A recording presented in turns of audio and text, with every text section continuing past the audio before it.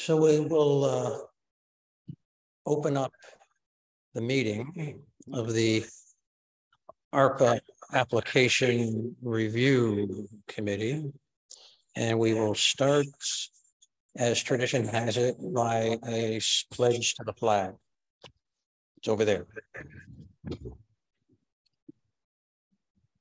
I pledge allegiance to the flag of the United States of America and to the republic for which it stands, one nation, under God, indivisible, with liberty and justice for all.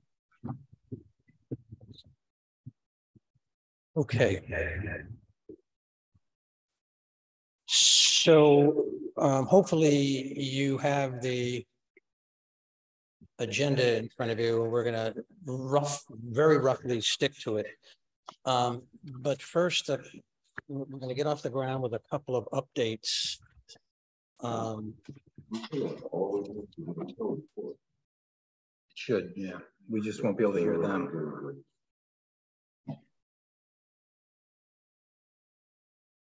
Is that going to be better? The echo is less. Yeah. It's coming out of there, though. Okay. So let's talk about the money that is available. When we last met, we thought there were going to be more requests in dollar amount than there was money available. That has changed. The amount of the requests, the total aggregate amount of the grant requests isn't as much as we had thought. And it was close enough so that the town council at a meeting last year decided to increase the amount available for ARPA grant awards, so that if every single grant that was submitted were awarded in full, there would be enough money to cover it. And that was not the situation when we started this committee. And back then in October, we were thinking that it may have to be a triage system, that if we, granted an award in full to one person, we might have to cut back someone else, even though that someone else may have had a worthy grant application. That's no longer the case. So that's important to, that may affect the decision-making. The UHY's portal will, in about a week, have all the numbers up in a sort of a tracking system. But let's just wait for that to appear. So keep in touch with that UHY portal, and that'll bring you up to date on the applications filed and the applications that passed their muster and the aggregate amount of money requested, so on and so forth. Let me just stop there for a minute. Did I confuse anyone? Did I get that out clearly? Yeah, Craig, and then yeah. So the number that's been approved in conjunction with the application match presently, but based upon what you just said, it is possible that UHY may say that some of those applications are not appropriate. I hear you, absolutely, and that'll probably happen. Therefore, there will be money that the council contemplated could have gone to these applications will be left over. There'll be money left over, and that'll be up to the council, the administration, the government, Wallingford government, what to do with that money. So there's for sure will be some that UHY will reject, and who knows what the committee will do. But I mean, that's. So what is the intention with regard to those applications that UHY we do not see them? I hear you. That's up to us. They're certainly willing to put them up on the portal if we ask, and I think they were going to do that anyway, or they might do that anyway with a color code or some marking saying top secret confidential. That's a joke. Saying these have been rejected, so you will know what has been done with them. The concern with the last council meeting was with regard to those that subset specifically, at some point, the council is going to be dealing with recommendations, working together with the mayor, and ultimately releasing money. And the concern is that at whatever that meeting happens, that someone on one of those applications comes and tries to lobby the council to consider their application, even though it didn't make it. So I think we just have to be cognizant of that. And I know, it seemed like the tenor on the council was, you want to be fully informed of one another. So I just bring that to you. Yeah, I mean, that could happen, but that's not the committee's, responsibility at that point. So. Preparation. Could that happen? Just to have that, and this is an inventory that the made. Yeah, I think perhaps we should be prepared. Well, maybe if you inquire, they would be the one to. Yeah, but that's, let me just interrupt you because that's not, the council handle it any way the council wants to. That's just not our, if we don't, once we either don't get the application to decide, or once we decide it and pass the report on to the council, we're done. And then. To Craig's point, those rejected from us or they're ineligible, disqualified, whatever term you want to use, we should be aware, exposed to who those entities. And you will be. Yeah. For what reason? Right? I'm not sure about the reason. Yeah. I doubt that there'll be a reason other than didn't meet the criteria, incomplete, violated ARPA, something like that. Yeah. Yeah, Amy. Somebody who sent from UHY from Claire Collins on 1213 had a tally of 50 nonprofit applications received, 139 businesses. So there won't be more than 151. 50 is the max that we received. That's all that was filed. I think 40 are on the portal now. Yeah. And they're still working to try to collect the requested documentation.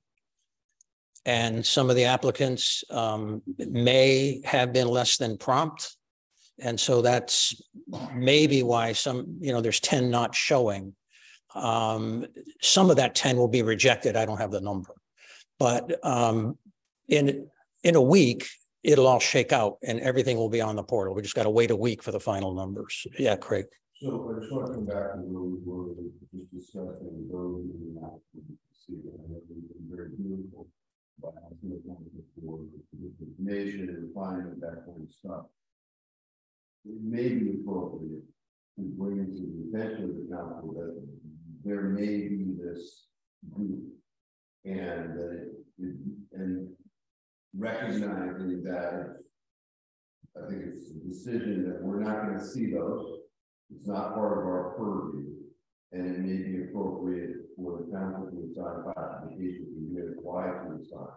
So I don't know if that connection has been made communication wise. Well, first of all, this is new stuff. This is within the last 48 hours. Okay. How the council wants to deal with that. I didn't think that I was going to go in front of them and say, please look at these rejected applications. We don't have a dog in that fight. That's between the council and the consultant. Yeah. If the council can be made aware on their own terms, through their own channels as to how many have been rejected, and just take it from there if you want. I guess the concern from my perspective is we are at, and we have a bunch of recommendations based upon this. We have a subset. Then the question comes up, what about those? Why were they rejected? But that's not our question. So that's the council's question. I got that. I don't know that the connection has been made, that there's an understanding that we're hands off on that subset. So here's a clear, clean answer to that. All those counselors are watching this meeting in your comments, and that'll resolve everything. And I can also put a sentence in the periodic reports that I will give to them that a certain number has been rejected, and we're not going to decide it. And that's not our responsibility. Speaks for itself, right? Yeah. You just stated it. So if they're watching this, they don't record it. Sure.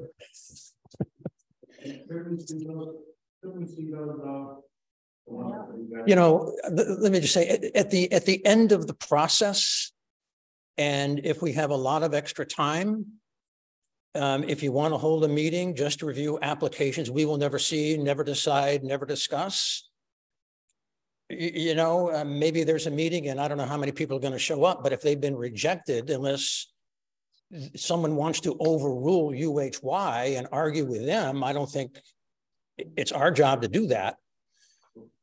But I mean, this is the end of the process. When we have a lot of time in our hands and not much to do, we can argue with UHY. Why?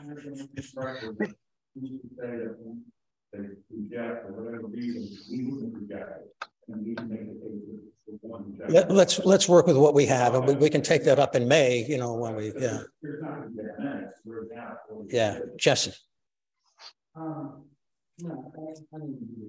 I was just going to say, it was my understanding that the process with UHI is that they're the ones deem whether the applications themselves are appropriate in that community. So if we go back and look at what they don't deem appropriate, then why do we have them look at them in the first place? So I think we're sort of sidestepping around what we're paying for them to do. I tend to agree with you. I report that very regulated, very logical. Yeah, and they vet that out, and now you see the one that are qualified. Right. I would like to see an inventory of what was rejected and why. And I also was wondering if the applicants are being told by the group if they're being rejected. We are wandering way off of our reservation. I mean, you know,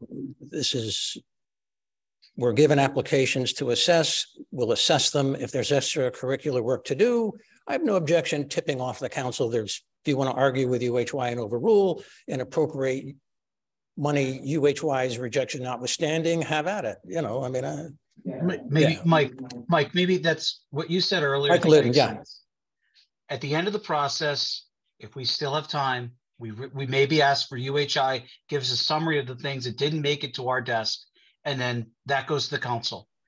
We're ultimately an advisory board to the council. Although we have a review process, we are advising them to act on this.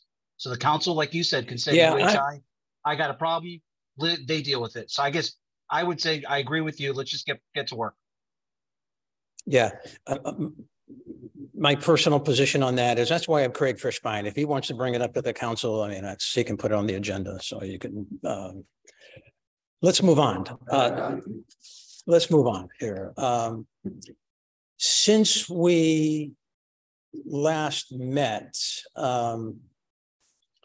there's been new criteria that the council has approved and one they're working on.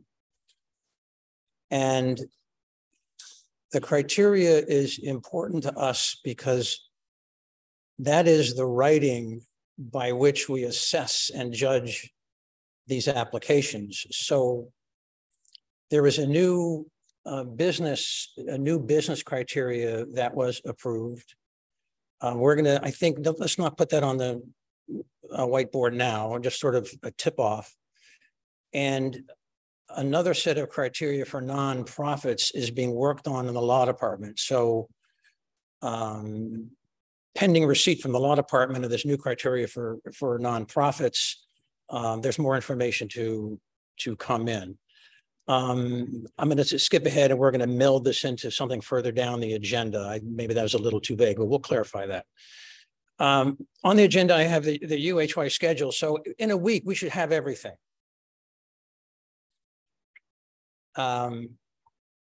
Beginning of February, we should have everything. If they're late a day or two or three, they're late a day or two or three, but it doesn't matter because we're going to have a ton of work to do. We have a ton of work to do now. But I'm anticipating and they're anticipating, subject to something unforeseen, by February 2, every application that's been approved will be up on their portal. And so that's the new schedule, and all the backup will be up on their portal. So we don't have long to wait for the final list. Yeah, Carl. That said, in terms of the approval, when that target date is at February 2nd, in terms of implementation of those funds, pretty sure I understand what these are. Implementation of, Disbursement of those funds to the business. all right, let's talk about that. That's a little bit of work in progress. So let me start with that caveat. Let me start with, this is a somewhat informed speculation as the process going forward. I anticipate that we will decide tonight whether or not I send up a report. I'm getting to your point, but there's steps along the way. I'm anticipating that periodically I send to the council a report on those applications we have just approved at the last meeting. Now we can decide to withhold all and send them up as a batch. That's to be discussed. We can decide to do it after every meeting so that there isn't a logjam in the law department. I'm circling around to your point, Carl.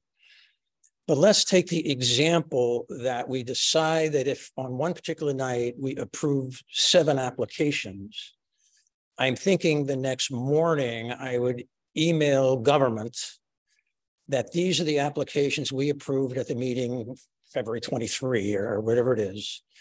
And with respect to those 7 applications, we're done. What happens next?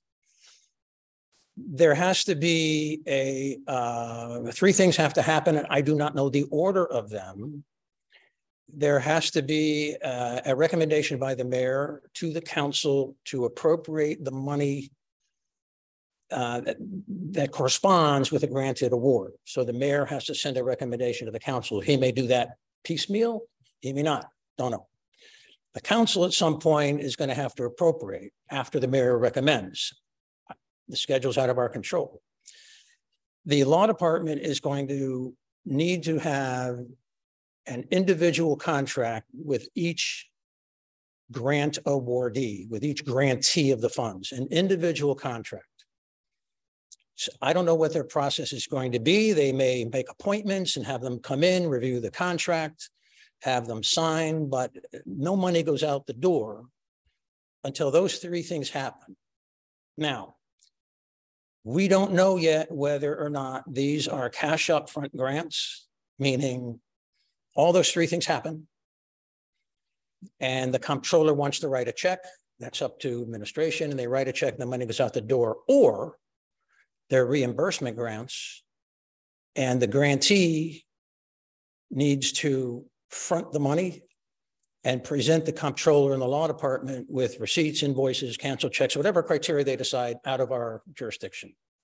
If they're reimbursement grants, that answers your question. How fast does the grantee spend the money and compile the documentation, go into the comptroller and say, I had an award of $25,000. I actually spent $22,193.36. This is all my paperwork, and the comptroller at some point writes a check. Did I answer your question? My question. I think the only control in that whole explanation is the fact that as we approve these and not batch them, get it out to government. I agree, but it's a decision of the group, and that's why I phrased it that way. Yeah. You know, as you know, the other municipalities that are already sort of implemented, and that's many of these businesses, I think. I understood. Yeah. At the last meeting, I raised the possibility. Again, my job is to set out alternatives, so we don't get into group think or bandwagon, conformity for the sake of conformity. That when I thought there wasn't enough money to go around, you look at the first application and you say, wow, that's really good. But then you look at a bunch more and say, that's not so good in comparison. That's pretty weak now that I see what others have done. So what I wanted to raise the possibility that people have a last look and say, did you want to change your mind, either adding to an application that you didn't think was so good in the beginning, but now that you see what everyone else has done, and maybe it looks really good. But I'm not sure that danger or that risk is present anymore in view of the additional money that the council awarded. But that was my thinking, a chance for a second look after you've seen more and you're able to compare what are strong applications and what are weak applications. But maybe the reason for that now has evaporated, and we're going to vote tonight on that issue. But it's 25 minutes from now. Craig. So I think it's very difficult for us to take a handful of applications in that and deal with those, release those, whatever procedure happens, and then like a month later, well, not a month, but at a subsequent meeting, we get another handful, because the natural is to compare that handful in some shape or form to the handful that you've already dealt with. So I sort of looked at this that, you know, there's an initial look, and then there's selectivity, and then there's a final look, and then everything goes, right? Because an opinion on an application may change as you look at the balance of 50 as opposed to a handful of 5. So seeing as we're on this topic and we're doing more than scratch the surface, we'll deal with it now. And what we'll do is we'll go around the table, Carl, Jacqueline, Mike, and so on. And if we need to go around the table a second time, we will. And after that, we will take a vote. I have a person. Someone.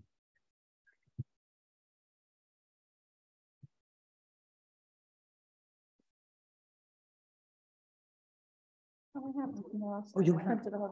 That's the voting score sheet. That's all that is. So if we have votes, Bernadette can keep score. So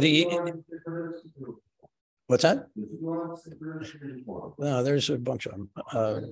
So the issue is, do we send up to government immediately after we approve grants a list of those grants, whatever we decide at the prior meeting, it could be the night before, do we hold them for a longer period of time to form a greater pool of applications, the details of that to be discussed? Or is there a third alternative I haven't raised? But as you go around the table, react, and if there's another way that we haven't discussed, raise it, and we'll see. Jacqueline, you're next up if you want it. I feel like we have a scoring tool, and scoring is scoring, and it's going to be the same. So I say the batches and send them. Send them up as soon as we decide them. All right. I now tend to agree. I didn't think I would be that clear on it in the last meeting in October. Jesse. Oh. Yeah, because I just spoke and Jacqueline spoke, and did we hit Carl? No, I'm sorry. Did we skip you, Carl? Because yeah, because I was going to go from Craig all the way around, but I don't know why. But it's my view, if you have the principles and they're consistent with following the criteria that were given. Yep. And we approve that criteria, submit those principles, a good faith majority vote, and move forward. I don't think we should wait.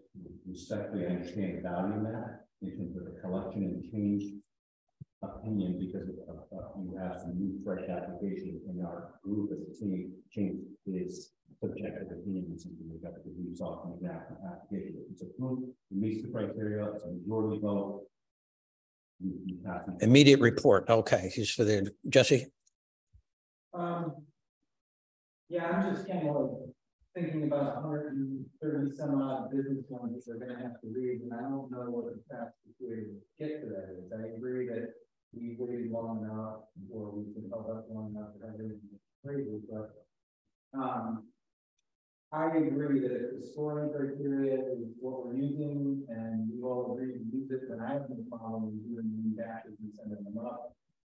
What I would probably do as someone reading them as one of 10 people is I would try to read as many of them as possible before I start scoring.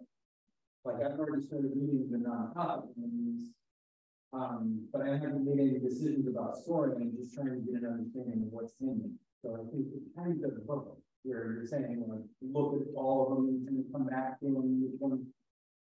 I might read them all before I score them, or try to at least look at them, but I have no problem with doing them back. I think we need to start with them out.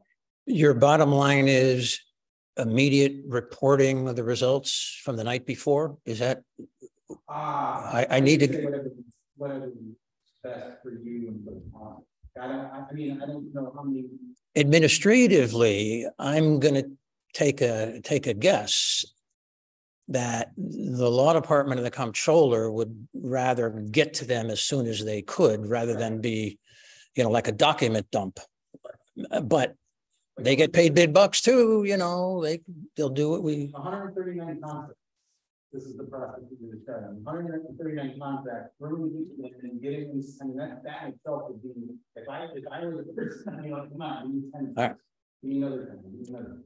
All right, Bob. Yeah, or I agree that it's fully, if we improve it, why would we go back and look at it 2 months later to say when it's on? I don't know, just back and forth. Amy? I agree. We're not offering anything to scarcity. We don't have money to fund all of the applications. We don't have to go back and say, oh, you know, we like all these who we're going to cut, so we're offering them in place where we can fund as long as we qualify. So I am all for getting that out of the door as fast as possible, because we'll move back into the contracting and counseling is every 2 weeks. So it's not like we approve tomorrow and then approve the next. We're going to do that. Multiple days of art, also Mike Liddon. So instant gratification, I guess, seems like the theme. It makes sense. The only thing I'd probably throw the question to Craig, since he's our direct connection to the council. You know, you're going to be getting all these stuff right into budget season. Will the council be able to see this during budget season? So kind of, you know, I don't mean to deflect it right to you, but it makes sense. People are gonna want to see these immediately, but the warning to the council is we move quick. It's coming. You need to react. Rob? I agree with the general premise of the application being wrong. We have very simple target, score the applications that we receive.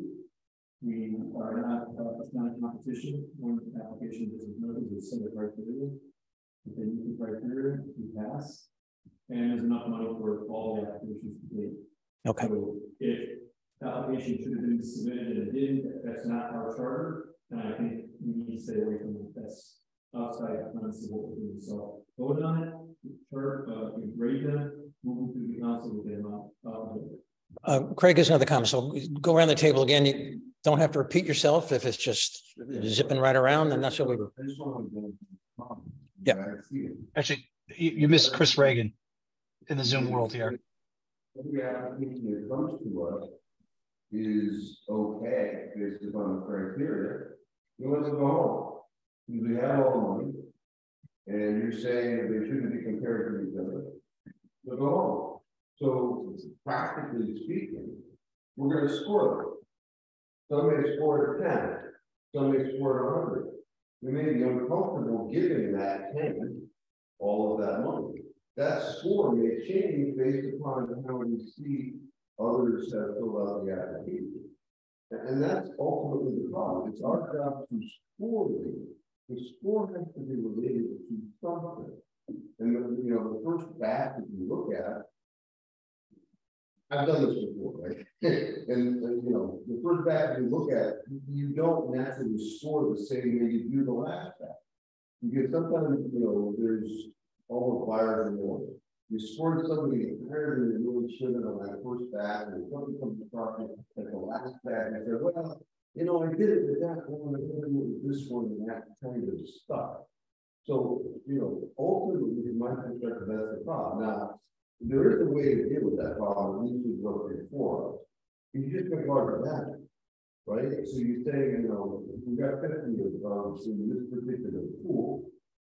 I think it may be appropriate to say once we get to 25 that we are comfortable on, we release that. Because that's a larger group.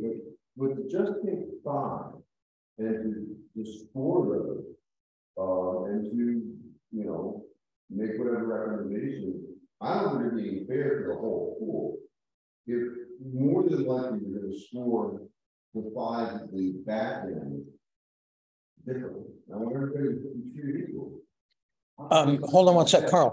I don't want to lose control of the, because we're going to get into an argument and then it'll be 8 o'clock before we know. So let me just finish. We're going to go around the table one more. Hold on one sec. Hold on one sec. Hold on one sec. I don't think we did. Yeah, Chris. I have not. We did. Mike has my back, so I'm good with that. Very good. Just briefly, we owe it to these people, at least in my mind, to be as expeditious as possible, given the delays that have been, that we've seen thus far. The only question that I would have is what the order is. I would prefer random, draw of the hat of some type instead of alphabetical or top down based on dollar amounts or bottom up, etc. So that's the only concern I have on that. Get them in, get them out. Chris, we're going to address that order of the agenda in this meeting. We're going to address that. So perfect. So let's go around the table in the same order that we started. Don't feel obligated to repeat that which you've already said, because we got to move on. Carl. I just want to say that. Yeah. Full respect to Chris, point, but I have reviewed hundreds of grant applications. I have reviewed hundreds of PPP applications at the federal level. We score them individually. They meet the criteria, eligibility. What we don't do is try to compare one business with another. That does it meet this criteria? What is the scoring for the criteria? Is it broadly accepted? Does it meet the criteria from the federal level, the committee level, and is it passed through? For us to compare X versus Y business, to me, I think it defeats the measuring analysis. Jacqueline. I'm ready for immediate report, and I'm going to make the motion, and then we'll continue going on. Okay, just to focus the thoughts. So I'd entertain a motion that the chairman report to the council, to governments, as soon as practicable after votes on applications are made.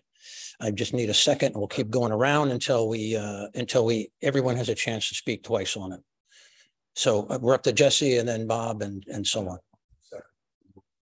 Oh, you had your. Bob second.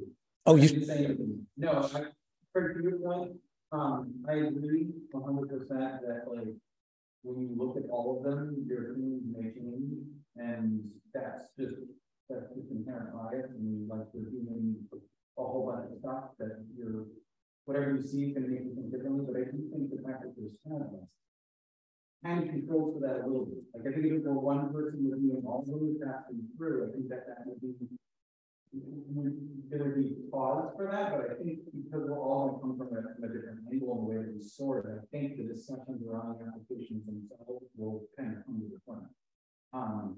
You can look at 25 in the night and not 25 in your day. Tired, and maybe you're cranky, and you're just what, this is just tense. Not weird. But I think I do agree that maybe the batches should be higher than anything else. I don't think we should be sending 5 out the sheet, but I think that if we did it in 20 or 50 or whatever, we created a threshold, and I think it would help motivate us. So therefore, if you feel it's worth a no vote on the motion, vote no, and we'll go to the second idea, which is a larger batch. All right, so that's procedurally how we'll handle that thought. Okay, did you have me down as making the motion? Mm-hmm. Okay, that's fine. So I made it and Bob Gross seconded.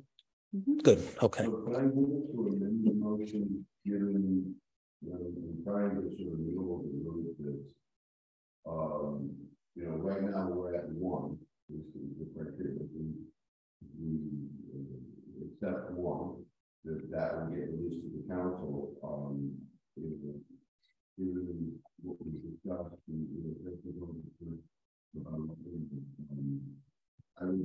I would move to amend threshold 15. Yeah, I think it's probably, and then the council's not getting, you know, dribs and grabs too. You know, so I'll move to amend the motion. If I get a second.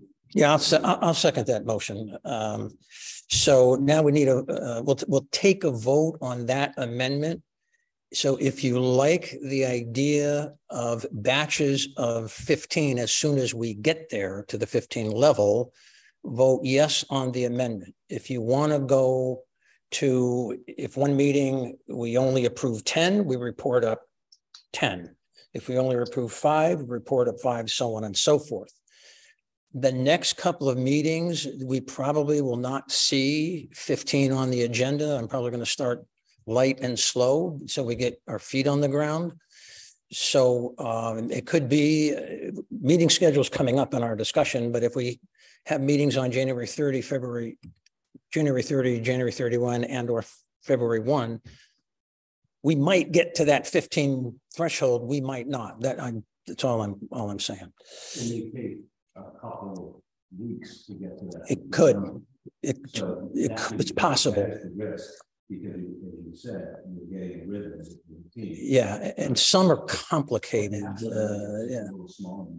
Yeah. Because I want this pointed out.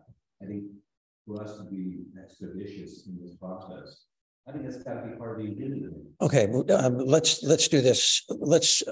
Did everyone have 2 chances, 2 cuts at it? Chris Regan, before I forget you, hold on one sec. Hold on one sec. Did you have 2 bites at this apple? There's a motion to amend to batch them at 15 minimum. Your thoughts on that, and then we'll go back to the in-room table. No, I'm good. So Mike, there's no little, so about changes to 15 and Hold on one sec. Hold on one sec. Let me hold on one sec. Chris, do I have your ear? Yes, and the response was, I'm fine with my previous statement, nothing else.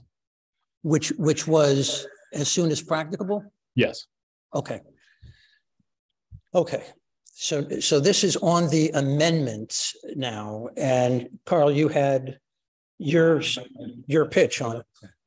Your what? And I'd like to procedurally amend the proposed amended motion. It may call for a withdrawal of the motion in the second. You want to change your mind to 10? Yeah. Okay, you've just changed your mind. The motion's changed. We're down to 10. You're happy with 10. Jacqueline, you happy with 10 or as soon as practical? 10 is fine with you. This is on the amendment. I'm happy with 10. I don't prefer as soon as we go, because administratively it's easier and faster, but that's okay. You want 10 or as soon as practicable? Yeah, Jesse, you're 10. Bob? Okay, the grand compromise. Amy? You're going to live with 10. All right. Mike Glidden. So as soon as practical. You're at as soon as practical. So we're gonna take a vote on the 10, because that was amended, and the vote is we report up as soon as we have 10 of approvals of grant applications. And if you want to go as soon as practicable, vote no. Got it? So we're going to go down everyone understand what the motion is? So the motion is 10, yes or no? Okay. Carl? Yes. Mike? Yes. Craig Fishbein? Yes. Rob Fritz? Yes. Mike Glidden? No. Bob Gross? Jacqueline McNamee? Yes. Chris Regan? No.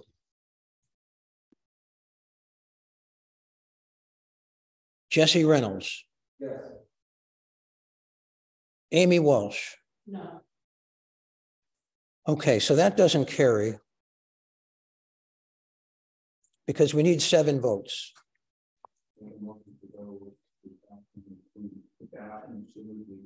All right, I'll second that. So the motion is to, hold on one sec, Hold on, it was amended. I'm ruling it's not on the table. There's a fresh motion. You're overruled and we got to move forward. So that was voted down. And now the motion is as soon as practicable.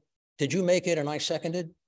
Okay, so we're going around the table. Now it's as soon as practicable. And if that doesn't pass, then the chairman is going to be left to his own devices, which I am happy to do. So as soon as practicable, Carl. Yes. Mike, yes. Craig. No. Rob Fritz. Yes. Mike Glidden. Yes. Yes. Bob Gross. Yeah. Jacqueline McNamee. Yes. Chris Regan. Yes. Jesse Reynolds. Yeah. Amy Walsh. Yes. That motion does carry 1, 2, 3, 4, 5, 6, 7, 8, 9. So as soon as practicable, I'll report that up.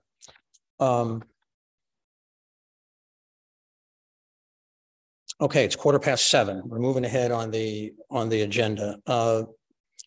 Next on the agenda,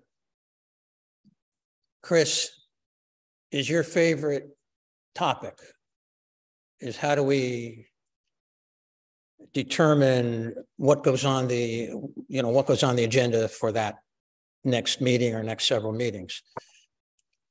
There's 2 pathways I got to describe. One is the next possibly 3 meetings are the meetings that are personally scheduled for January 30, 31, and February 1. Those 3 meetings. I was thinking that for those 3 meetings, I would go through the applications and we would have to decide whether we want to start with nonprofits, start with businesses, or straddle both categories. To be decided. That's to be decided. And I was thinking, because we're just getting our feet on the ground and those meetings are close together, and in order to efficiently discuss and vote, we need to prepare, which means you got to do homework, which means ideally we are not coming to the meeting and reading those applications for the first time. We've already studied them at home and thoughts have kind of gelled, subject to the discussion here. And I would try for these 3 meetings to pick out maybe the cleaner applications, maybe if I can do it, the ones that might be easier and simpler and just to get going. Then after that, I don't contemplate a meeting in the second week of February at all. That would be preparation for what would be coming up for the rest of February, March, and April, meeting dates we're going to discuss later on down the agenda, as you know. And at that time, at our last meeting on this, let's say that last meeting is February 1, before we have a break to prepare. I would suggest we just sort of leave it up to me to put on the agenda 4 or 5 per night, or 5 or 6 per night, or something like that. You wouldn't be overwhelmed with preparation because you don't have that much time between tonight or tomorrow and January 30. So it'd be a light agenda, ideally with less complicated applications. And thereafter, we would have 2 or 3 meetings under our belt and we could decide how we want to go forward after that. Let me just finish. As part of that thought process, it may be easier in preparation and understanding what we're doing if we focus on nonprofits first or businesses first, and sort of get into the rhythm of those and getting used to seeing, let's say, just business applications before we move over to nonprofits. but we can mix them and match them. I mean, it's preparation and it's the thought process that goes in. I'm either way, you know, I could do either one, but I have more time. I'm retired, and you know, so you've got to figure out how you want to handle that. But Chris, let me just ask you, or I'll direct this mainly to you, not really asking. We could, from February on, decide on a system for how we get applications on the agenda. We could do it tonight, or we could wait until the end of our last meeting on this batch. We could take them in alphabetical order. We could pull names out of a hat. We could, you know, any way you want, any way the group wants. But I need to know how to set the agenda well in advance, because aspirationally, I would send copies of the agenda to the applicants by email.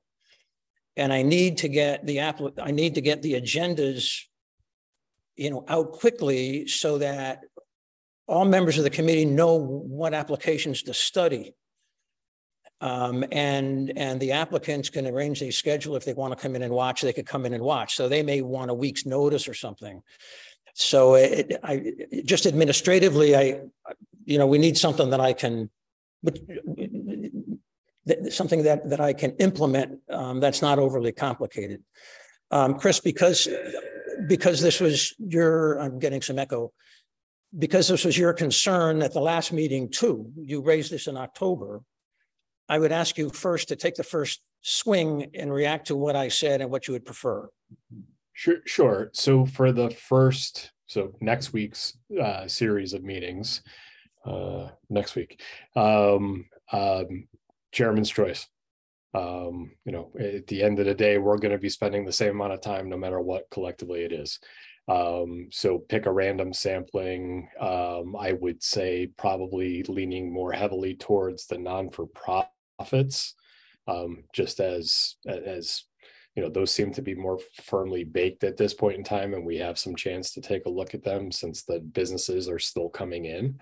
From that point on, differentiate anything above, and it's an arbitrary number, $100,000 is not random and is scheduled, because those are, I think, are going to be the ones that we're going to have the most interaction within that potential applicant potentially. And then anything under $100,000, pick from a hat. Or that may be complicating it, you know, too much as well. I wanted to break down the issue, so I'm going to stay with you before we go around the table. Are you okay with, for the next meetings that we have in January and one in February, that I pick the applications that seem to be easier to do with and just put a few on the agenda? Yes. And then thereafter, we'll have this conversation again to see how we go forward. Is that? Yes. Okay. All right. So let's go around. Who wants to take the next swing? And then Bob, and then we'll go around and. I agree. Beginning from smaller applicants, so we have a piece of how we're going to go. If you decide to store process and how that's going to work, then it can be much easier To do than taking some of the large ones in there that are more complicated, and some parts might fit ARPA and some parts might fit ARPA. Let's take the small ones to start with and move those right on and move those right to the council as quickly as we can. Let's go to Mike Glidden before if you're not in front of me, I tend not to look at the big screen. So let's go to Mike Glidden. Actually, I agree with what Bob Gross just said. I'll make it short and sweet. You know, maybe tackle the smaller ones first. That way too, as a group, we all can kind of get used to this process of scoring, and we just move them as quick as possible. The larger ones, we'll as we get more seasoned in the review session, we tackle those. But start then, and I would suggest starting with not-for-profits, since, like you said, we've had enough time to really look at these versus the businesses. I understand the urgency of the businesses. It's just they're just coming in, and you know, myself, I've reviewed, I think, majority of the ones that are on the portal right now. So, okay. So we're going to go around the table, starting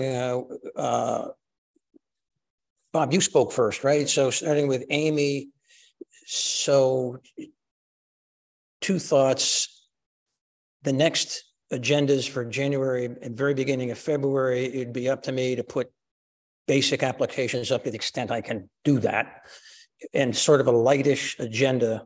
And thereafter, we'll get to Chris Regan's concern about how do we go forward after that. That's the, I like the idea of starting with some smaller applications to get our feet under us and figure out, get used to the scoring system and all of that. I've heard a little bit about flipping back and forth between business and nonprofits, and I'm staying in one field, at least for the beginning, because I think it's going to be confusing to flip back and forth. So I would say the first couple of meetings, we should focus on nonprofits, since that's the majority of the applications that are in the portal right now. I think it would be confusing to flip back and forth. And particularly if we have one night that we're flipping back and forth between businesses and nonprofits. I need to interject something, Rob, before we get to you. On the nonprofits, there are two ways to get money. One is if you're offering programming, and the other way is if you have, I'll call it a hardship. The nonprofit is not doing programming, but in a way they're kind of like a business, and because of the pandemic, the finances of the nonprofit are wounded. So there's two ways. We do not yet have the criteria for the hardship applications, the hardship grants for nonprofits. I'll get that within a week. We do have the criteria for the programming. The problem is it's all the same application as nonprofits. It's just one application. it's one application, but two separate trails. They go in different directions. Probably, let me just finish. Probably the programming applications are more complicated. I'm not daunted by that. I can just put fewer on the agenda. So there's fewer to prepare, but we won't see those hardship nonprofits because we don't have criteria yet. With that in mind, we'll just continue the discussion, but I wanted to get that in there. I didn't know that we were going to take that turn when we started this. So, Rob. Certainly, I agree that we should start with some smaller applications just to understand. We don't know what we don't know. Which is in the system that we may not be doing. That's fine. The one thing that I'm concerned with, I don't have a problem as well, is that starting with the nonprofits.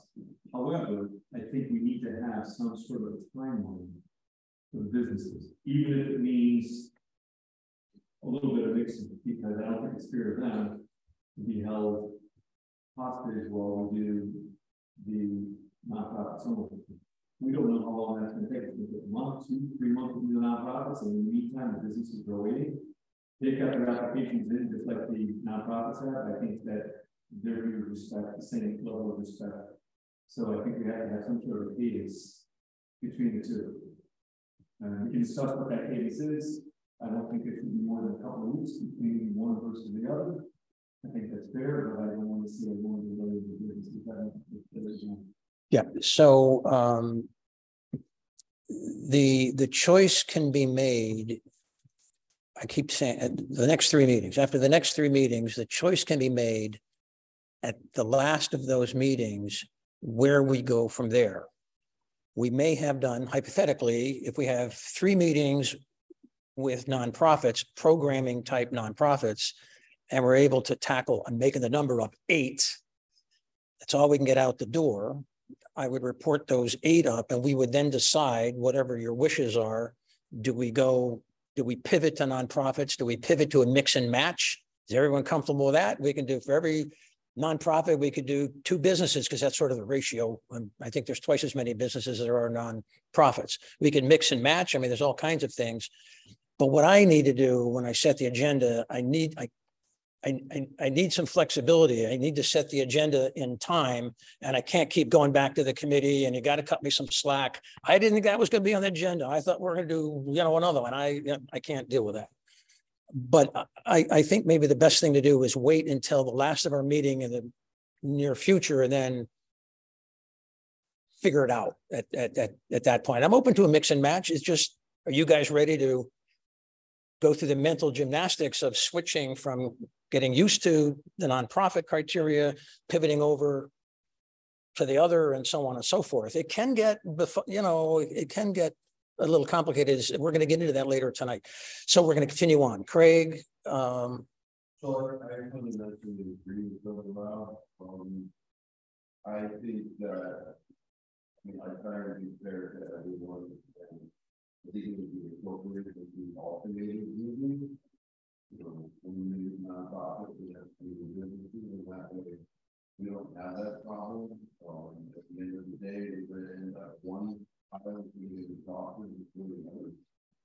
But certainly if we have a whiteboard or something, the front of whatever room we'll do with, we have some scoring criteria. I certainly would focus on that for that particular batch. At that time, I do want to bring up the concern.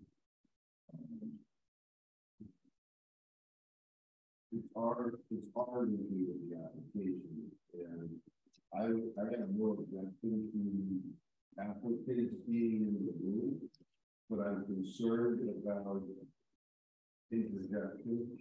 Yep. It's coming up. I'm going to deal with that. Let's hold that thought. We're covering that. Yeah, we're covering that. Yeah. Yeah.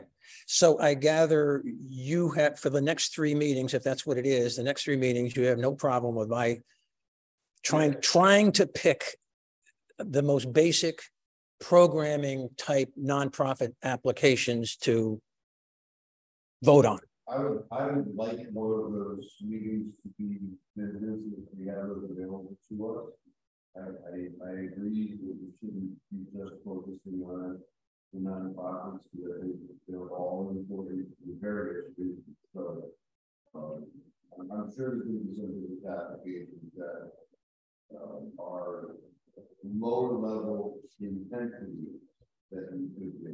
So that's what I would think. Carl.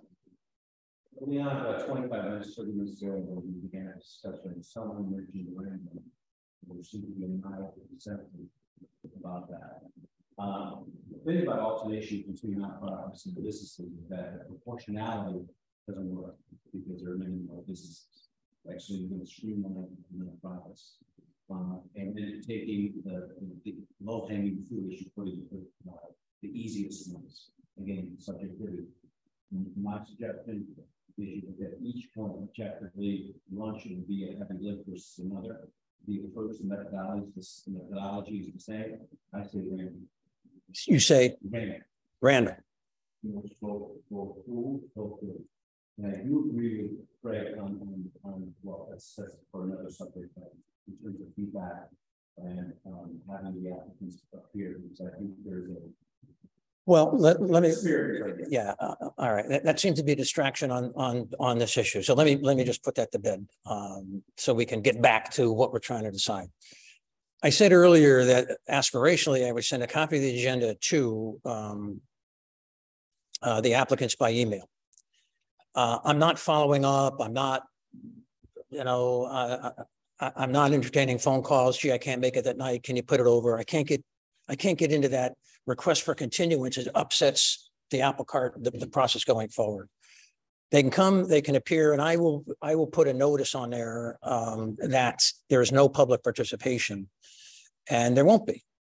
And before every meeting, I will remind them there's no public participation, and that should be that.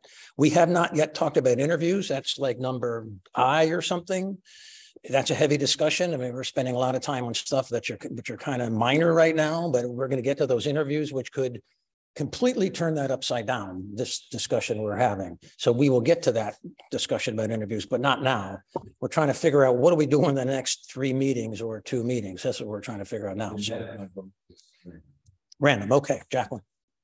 I say random, however, nonprofit that all businesses, so neither on Wallingford. Mike Glidden, you have not yet weighed in on this issue, have you? No, I did earlier. I'll take a pass. You can take a pass. Okay, who's next? I think Jesse is next. Yeah.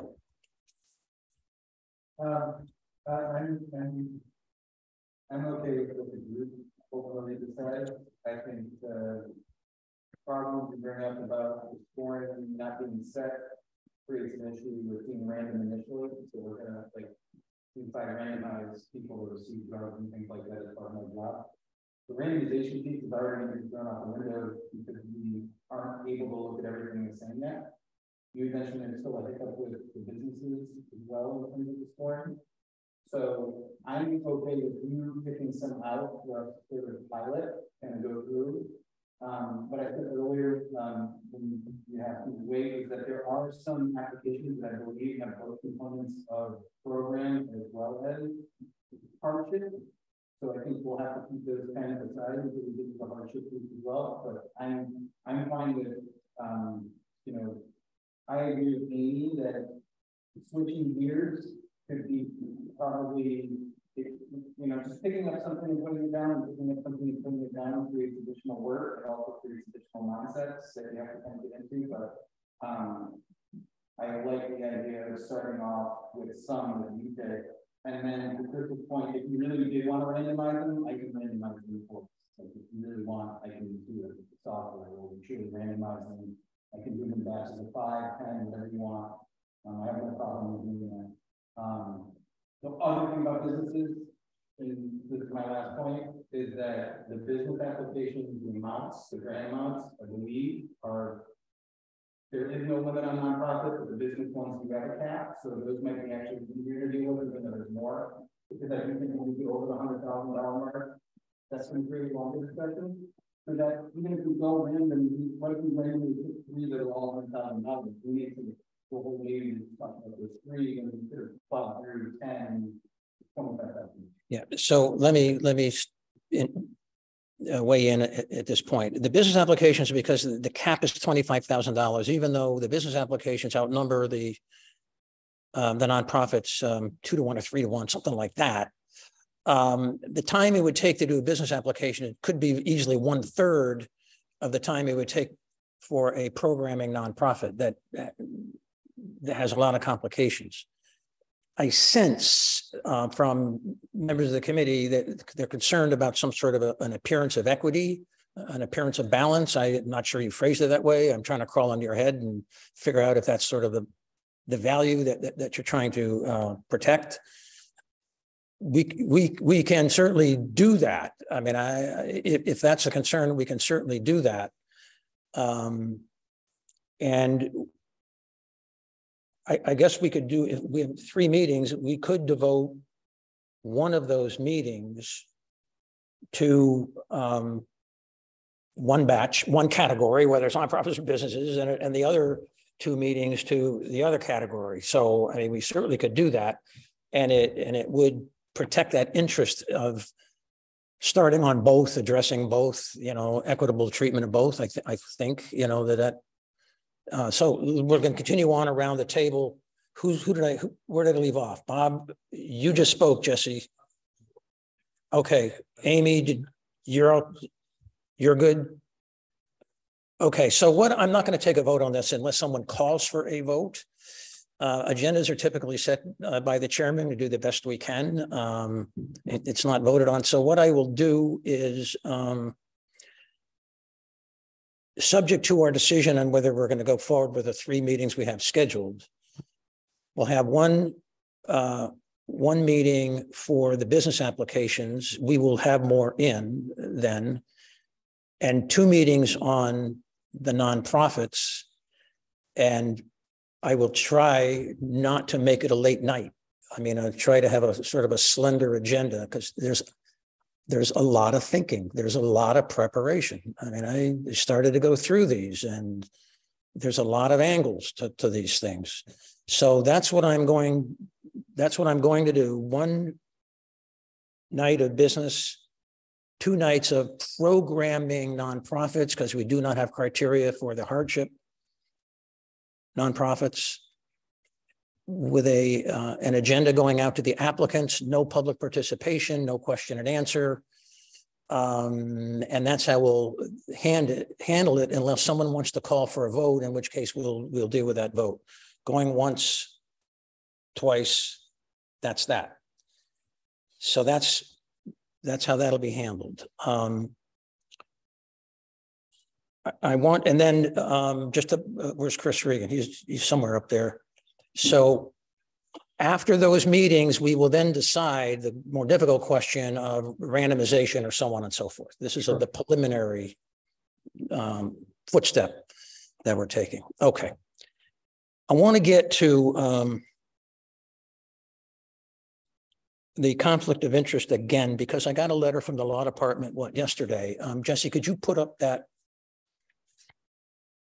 And I'm going to ask all of you in a minute, when this goes up, I'm going to ask all of you to pull up the UHY portal and to scroll down to those organizations, and we'll go around the table, and I want to get those organizations that people are disqualifying themselves on. Some of you have called me, but I didn't organize it in a list, and now I got to do that. And I'm disqualifying myself on 2. So, and the minutes got to be pretty careful on this, on the disqualifications. Okay. So you got an email from me. It was a blind copy. You may remember about whether or not the committee should be signing something. Hopefully that's in your memory. The resolution of that was the consultant sent us a little summary of the federal conflict of interest policy. It is no different than what we discussed. It's no different than the Code of Ethics Wallingford has, or the charter provisions Wallingford has. The only thing that is in there that may be different, or maybe is a little sentence. Well, first of all, let's pause on this. Let's pause on this because it's important to the consultant. It's important to the law department that we address this again. So you can't participate if you have a conflict or there's an apparent conflict of interest. We discussed this, and it goes on to say, when that might arise. I represented to the consultant and law department that before each meeting, I would once again review whether or not the applications for that particular night give rise to a conflict of interest, whether or not you disclose it. We'll get that out again. And that every meeting we're gonna go through this just to be very careful about it. So that's what's going on. There was a little sentence in here in the last paragraph. It says, if a committee member has a conflict, I don't know, see the second sentence in the last paragraph? If a committee member has a conflict of interest regarding a particular application, the member must not participate or vote. We knew that. The member should not sit with the committee, and a tear came to my eye on this one, should not sit with the committee on the particular matter and shall refrain from participating in any way, all of which we knew. So that's not law. That's not ARPA. That's not Code of Ethics. That's the personal policy of the law department, but that's fine.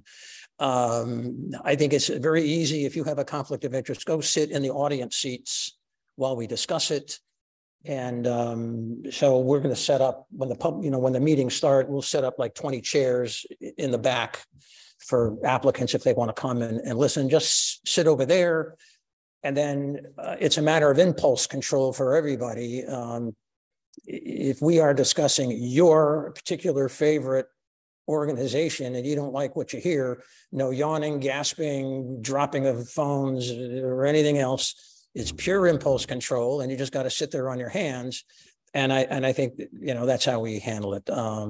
So I think that's, unless there's some question. I just wanted to get this out, and then we can move on. All right, going once, twice, we're gone. Okay, so that's that.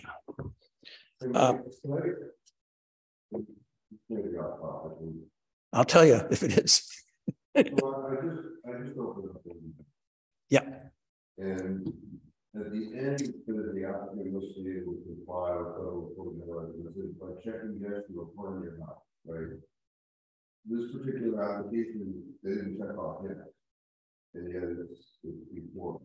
So I can't address that. You know, when that particular application, I can't address that now in this context. When that particular application comes up on the agenda, Why are you before us? If you have approved it and haven't properly.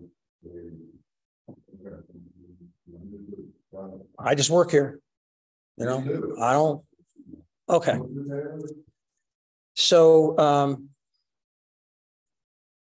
on the agenda, we're down really now. We've done 3A, determination of which applications are put on the agenda. We've done conflict. I already discussed the homework. The real work is at home when you review the applications. We talked about notice to applicants, and now we're on interviews.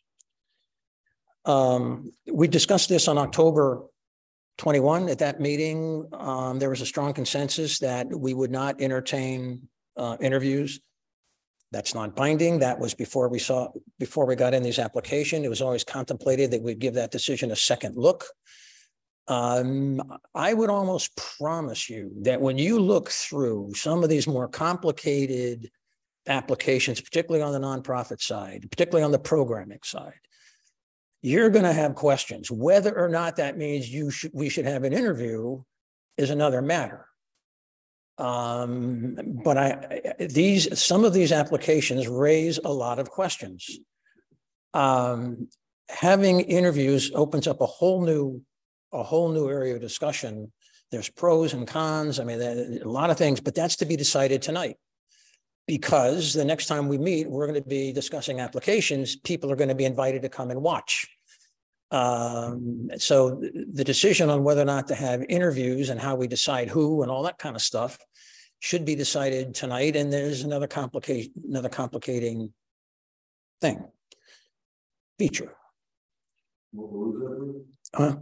Another complicated thing. I stumbled for a proper word, and I ended up with feature. Yeah, FEATUR. I couldn't pull it out. Couldn't pull it out. Happens a lot. When do you decide when you do your homework and there's a meeting coming up in 2 days, and you know this particular application is coming up to be discussed, and it's 11:30 at night, and you're going through these and you say, oh my God, I got all kinds of questions. I want to talk to those people. So now what am I supposed to do? So you call me in the middle of the night, which is fine. I take calls up to 3 a.m. You're going to call me in the middle of the night, and I'm going to send out an email to the applicant the next morning, and I'll say, in 2 days, be here for an interview. And they're going to say, are you nuts? I mean, I just can't do that. So now we're in the situation of pulling that off the agenda, and it's too late to fill one in.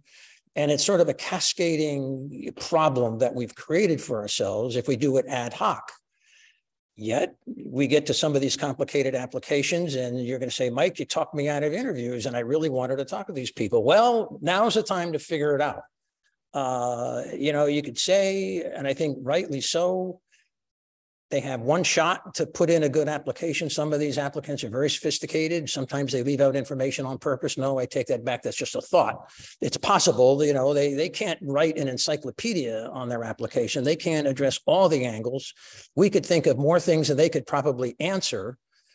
And if we have questions, maybe that just weakens the application. On the other hand, we're giving away hundreds of thousands of dollars, and some of these applications are, with some complicated programming, you may want to have those interviews. You're the first hand, so we'll go around. Start with Carl, and we'll just swing around the table.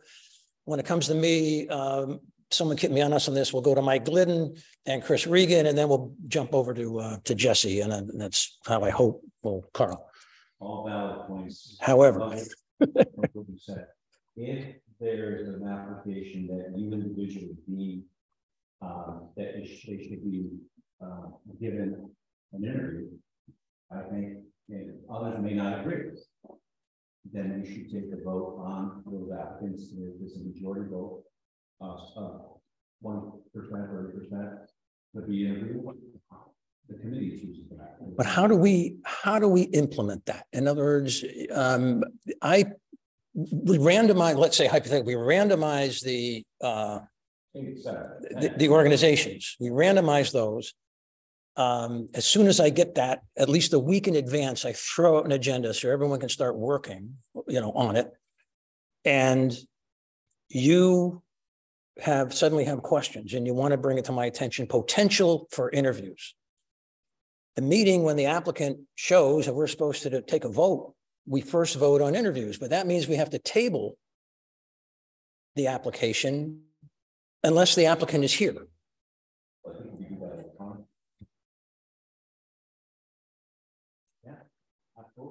I'm not arguing against it. I'm just saying ease of administration matters, Craig, we're going to circle back. We can't. Yeah. Okay, you're coaching. Okay. We said requesting threshold, right? $250,000, $150,000. But you may have an application where four of us, I really want this person to hear in front of us. You take a vote electronically. You can vote. Well, in order to vote electronically, we have to conduct a meeting, and the meeting is open to the public. Absolutely. Yeah. Minutes have to be taken, Bernadette needs the cash. So let me rephrase this. I'm trying to help you here. I'm not, we could set a policy now that there's a presumption that there will be invitations to be interviewed. We can't force them. No subpoenas. And the presumption is all applications over a certain dollar amount. You said 300,000. I'll go along. Example, we'll go 300,000.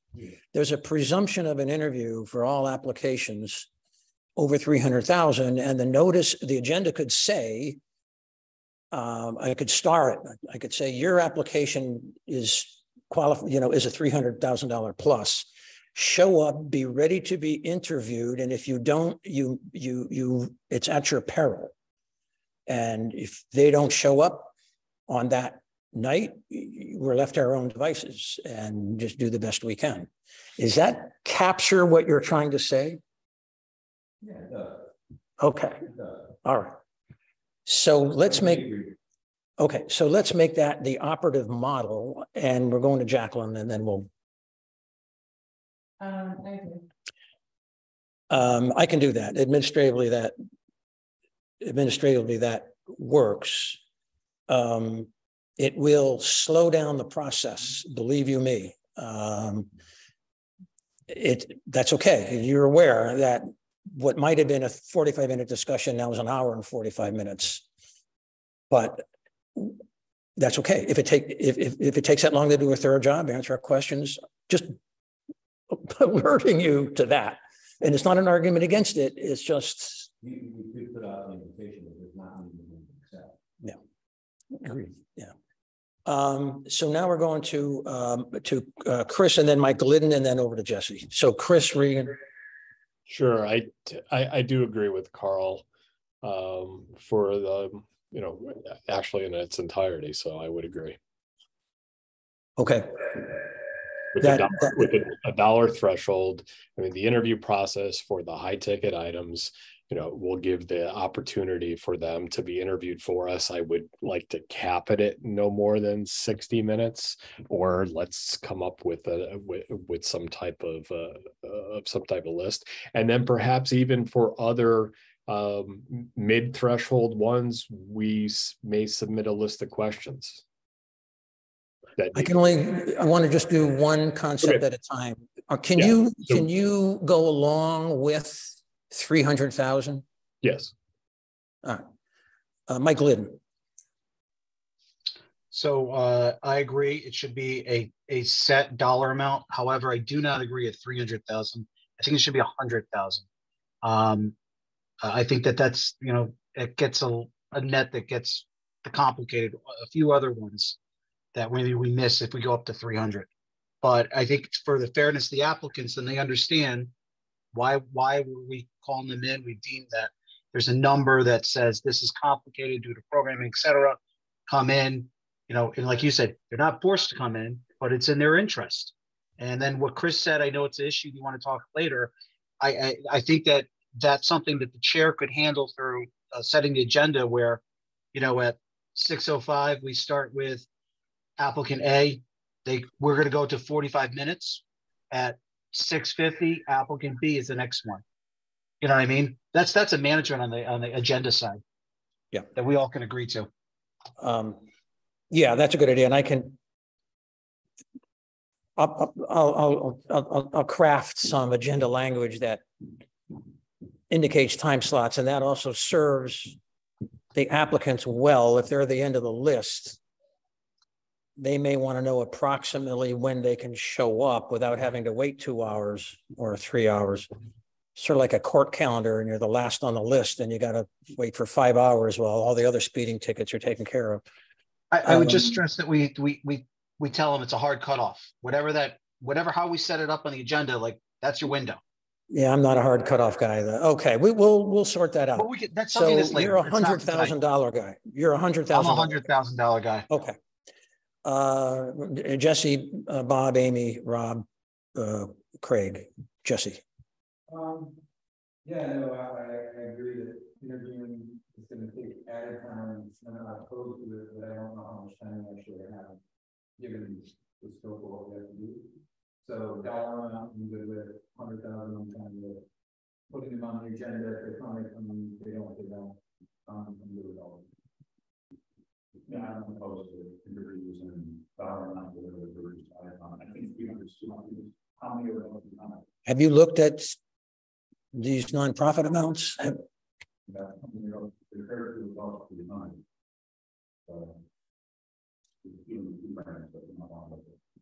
Amy? I like the idea of use. I like the lower amount around 100,000 is a good idea. I am confused with this is the latest discussion point about how scoring their application comes in to the interview process. If their average score that we give them is a 50, does that trigger coming in for an interview, or is it just that? I'm going to ask you to back up because I got too much feedback. Hold on one second.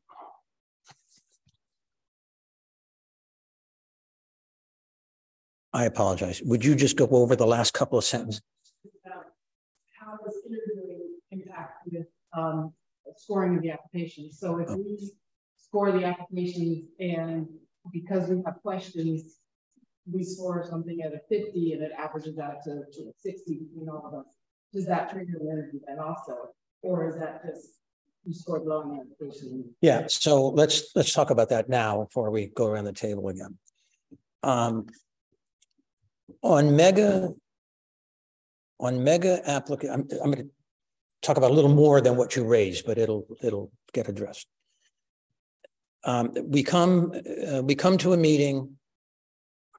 ABC Corp is on the agenda. It's more than 100,000. I'm going to use that as the upper number. That seems to be more popular. They're on the agenda, and the way the meeting has to stay focused and under somewhat control. I mean, so I'm thinking the applicant is cordially invited. We give them a cup of coffee or something, and there is an order to the questioning, and we'll just have to feel our way through that. And the applicant and you have those questions in advance. Everyone has a shot, maybe 2 shots. There's opportunities to clarify and so on and so forth. And then the interview stops. And it's time for us to debate, the way we usually do. And we score. And what the applicant said has a bearing on the score. If they add new material to the application, we got a problem. Because they're enhancing, they're amending the written application, they're changing their mind, they're feeding off some criticism or weakness, and they say, oh no, I can solve that problem. I promise to do such and such and such and such. That's a real problem. And I think we've got to take the application as we find it. And if there's an enhancement to it, it's tough to figure out if that's a clarification or an enhancement. I mean, that's really tough. And the law department is probably going to incorporate the application by reference in the contract, and then they've made a verbal representation that doesn't appear in the contract, and that has to be addressed somehow. So the interview has got some landmines, especially administratively, as to how we're going to deal with that. I don't know. I don't have an answer to that right now. Rob. To your point, if we interview them, you know, I would suggest that if there's some questions that we have in the applications, submit that in writing to the person who submitted the application to explain whether you interview them in person or if you allow them to write an answer. It's the same thing, right? You're giving them an opportunity to not only clarify, but also giving them an opportunity to introduce an alternative thought process from the original application. So I think you're opening up a key in regardless of which direction you're going. So I would suggest it be limited, and I think we have to make a judgment based on the application, the way it was written.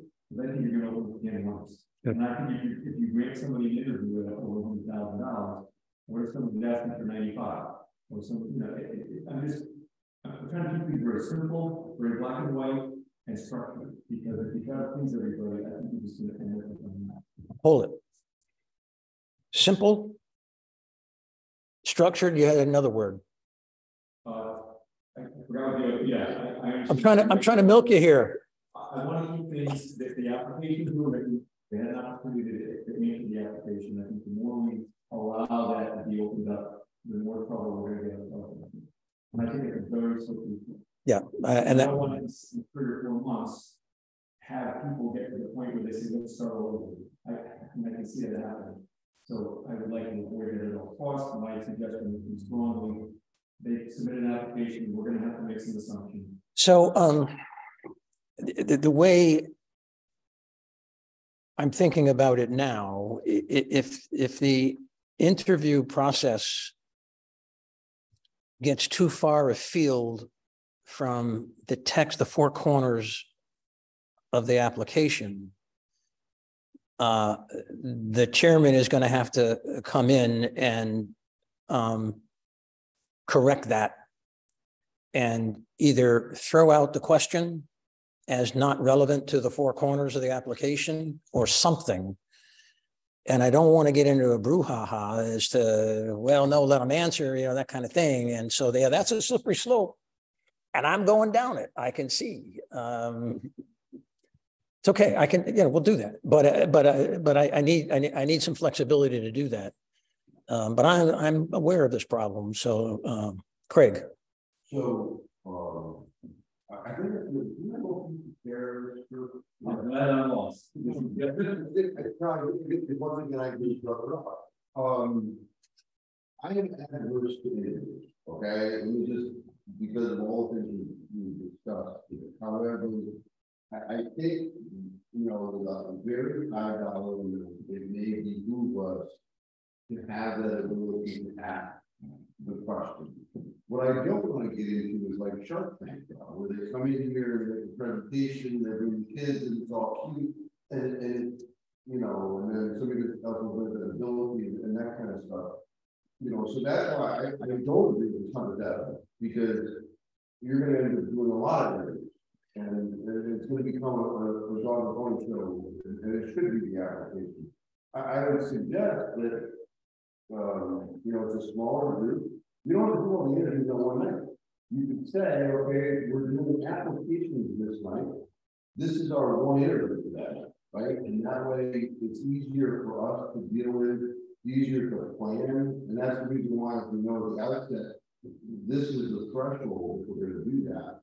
You know, these are the 5, and based upon our calendar, we can slot those 5 as opposed to we've gone through the application and now it's like, oh, we should bring these guys in. It's difficult. Well, to address that point, that's what I raised like 15 minutes ago. Without a presumption of an with an interview, it becomes impossible to administer. If you have a presumption of an interview, everything over 100,000 or 300,000, you have that presumption. We don't really know if questions are going to be asked or not, because that's going to be on the agenda, interview, required or something like that. They come in, there may or may not be questions. There may be an hour's worth of questions or 5 minutes worth of questions. And merely because they're in here for an interview, don't manufacture questions. Just don't do that. Then make good on your word to bring them in an interview. But administratively, if these are randomized, if that's where we're going, the different applicants have to be starred. You're coming in for an interview. So I think I missed your point, Craig. Well, but take my words and then tell me where I missed your point. The perception was, I think the way you were laying it out was, we decided at 5 to be a certain level of interview. So we have a night of interviews, and I'm just suggesting that you take those 5 and spread those over. So you have a night of reviewing applications that don't interview, and you have, let's say, one with the interview. It's still part of the randomization. There's one other thing I want to mention: the writing thing. Putting questions in writing with regard to this is just that at the thought. You get the response, and the people to prompt them informally with the application, and the response opens the door to exactly what you were saying before. And you, as the chairman, can't. Well, I guess you can see it before it's afterwards. But let's say they put a PowerPoint presentation in response to that. That is supplementing their application, not necessarily answering a question. So I would rather do it doing person. Where did we start? Did we start? Yeah, we started.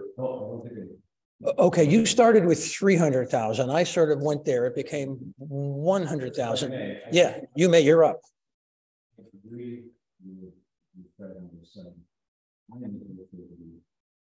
And someone said there is structure in the threshold, and I think there should be greater scrutiny on large dollar amounts. I mean, it's very large, and if that dollar amount is 250, 300,000, so be it. If there's structure in that, there's a process and it's discipline, right? So to me, that's simplicity, right? So, but I am generally adverse to interviews. But wait a minute, you're the one who said 300,000. I said 300,000 as a threshold for interviews. Okay. But generally speaking, I'm just suggesting if we're going to go in that direction, it has to be a high dollar. So if the first proposition before the group was interviews or no interviews, and then if dollar amounts to be decided on another question, all right, it's bifurcated. Would you vote no on interviews? And if that's the sense of the committee, then there's no interviews. Don't go any further. If the answer is yes, depending on the dollar amount, then we'll decide the dollar amount later. I mean, tonight, but. I'll say emphatically, I am pleased. Okay, that's what I wanted to hear. That's what I wanted. So, Amy, I mean, Jacqueline? No. Okay. I'm a no interview guy. I think the price we pay is too steep. I'm going to have questions. I know, but I'll live with what I have, and if they get marked down because of it, then But I think I'm a no interview guy. We're going to the screen, Chris, and then Mike Liddon. I'm a yes on interviews. Would you repeat that? I would be a yes on interviews. You're against interviews? No, a yes. I'm for them. Yes on interviews. Oh, you want interviews? Okay. Mike Liddon. I'm going to follow Chris's lead. I'm a big thumbs up. Yes. My volume was down. You want interviews, depending, and the dollar amount we'll figure out in a minute. Yes. Okay. Jesse.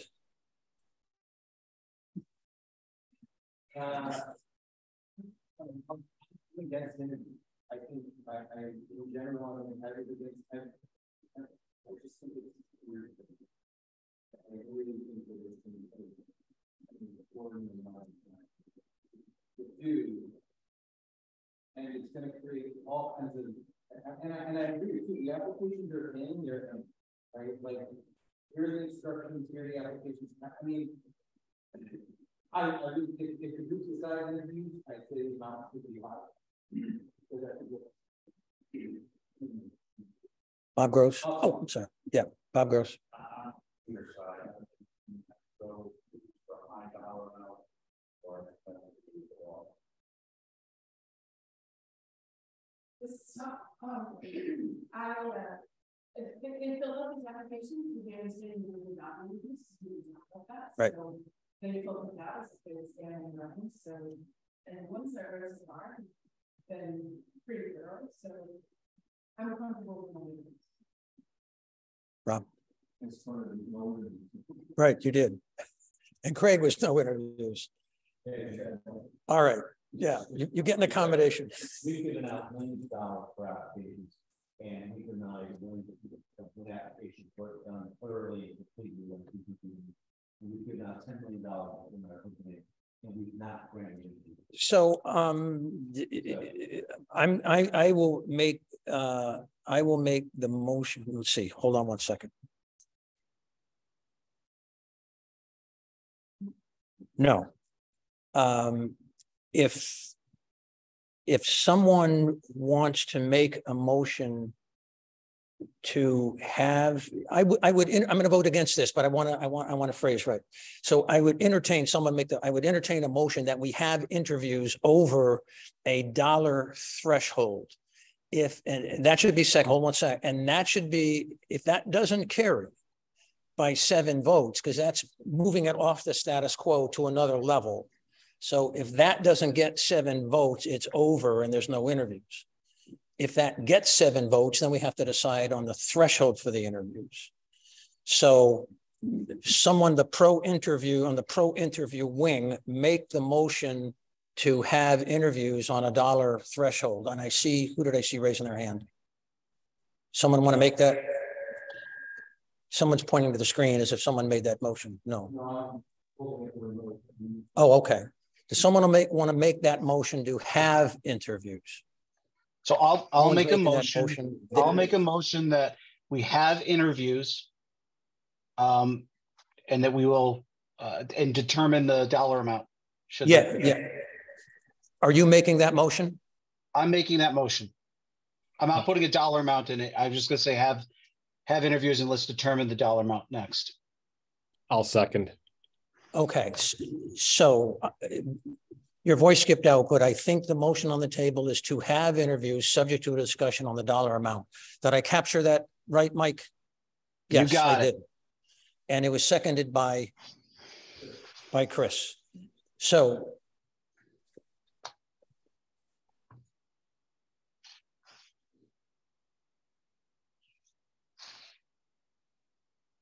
the vote is on interviews. A yes by 7 votes, and we'll have them. Otherwise, we won't. Carl, do you understand the motion? Are you sure you're comfortable with the motion? If you vote yes, you're voting in favor of interviews, and it'll take 7 votes to have them. And then we'll debate later on another vote, the threshold. Yes. Okay, so you're in favor of interviews. That's why I want to make sure we're clear and there's no miscommunication. This happens on the council all the time. And so I want to make sure we know what we're doing here. So the vote is for no interview. No, the vote is for to have them. No. You're a no vote. Okay. Carl is a no on interviews. Mike is a no on interviews. We're down to Craig Fishbein. No. That's a no for Craig. Rob Fritz, the no on interviews. Mike Glidden. That's a yes. Is a yes. Bob Gross. No on interviews. Jacqueline. No on interviews. Chris Regan. Yes. Did you say yes? Yes, that's a thumbs up. Jesse Reynolds. No on interviews. And an Amy. No. So there's no interviews. They will still be invited to attend and watch, right? The agenda will still say no participation, no grunts, no groans, anything like that. Okay. Hold on.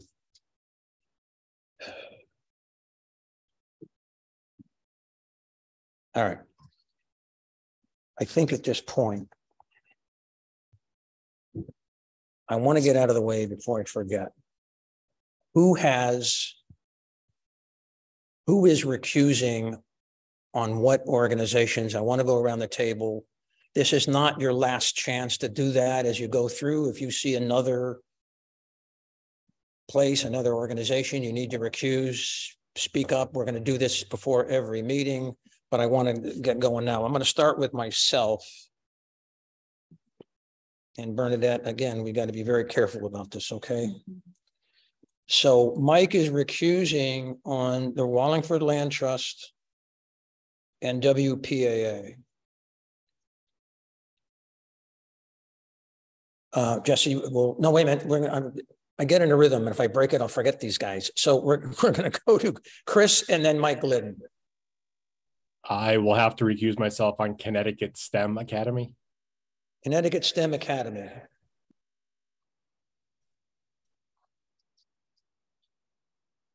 Mike Glidden. I will have to recuse myself on the Hungarian Club.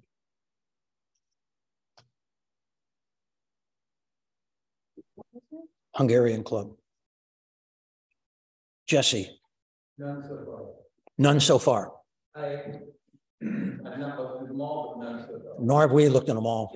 They're all not available. But I want to get the tradition started that we do this and we do it carefully and willfully, you know. Bob Gross.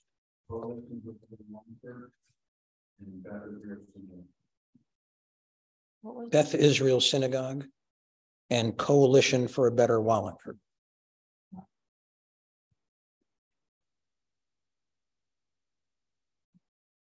Amy. Which academy? STEM. STEM Academy.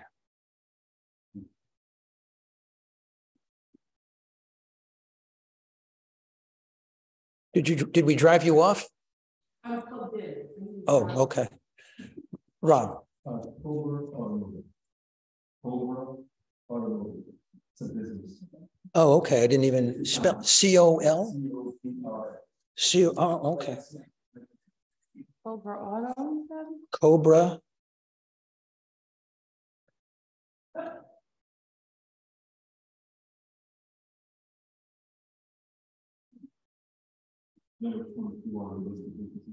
Number 22 on the businesses?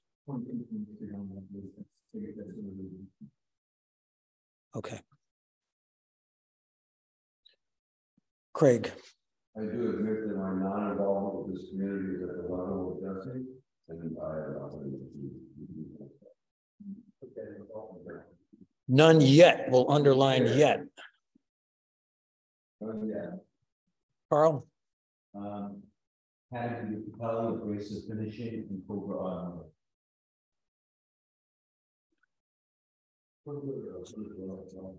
Cobra and the academy, the hairdressing. What's the name of it again? Capital. What was it? Carl, the first one you mentioned. I'll repeat that. Cobra Automotive, abrasive finishing. Oh, abrasive and academy. Spell the last one. Academy is D-I space C-A-P-E-L-L-I. They're all fine. And abrasive Finishing. Finishes. Okay. Jackman. Coalition for a Better Wallingford Symphony Orchestra. And what? Wallingford Symphony Orchestra. Wallingford Symphony. And a question mark regarding the Wallingford Senior Center. A question mark. Question mark of the Wallingford Senior Center. The Wallingford Senior Center. Is that what you said? Yes. Wallingford Symphony and the Senior Center. They put in Senior Center, put in an application? I believe so. Wow. Okay. I didn't come across that yet. What was the first one? Coalition for the Wallingford.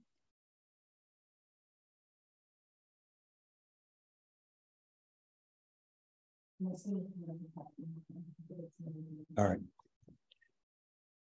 You got everybody, I think.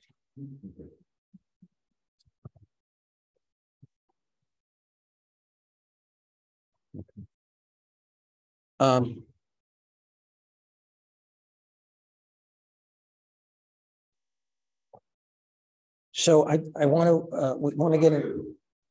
What? I went first. Oh, I said land trust I didn't hear it. and WPAA. Okay. Yeah. But I'm glad someone's watching. Just I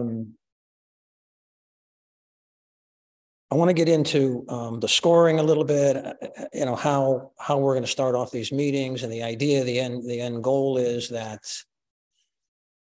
when we come to a meeting to assess and vote on applications, we know exactly what we're doing, how we're going to start, how we're going to proceed, so on and so forth, and what happens. So we're all organized and ready to go. We've covered a lot of that ground with the agenda. We've covered some of that ground with which organizations will appear. A lot of that is to be determined for later in February, but I wanted to start with a personal overview of ARPA and its interplay with the local criteria, because it can be confusing, at least initially. So maybe this will help, and that's the intent anyway.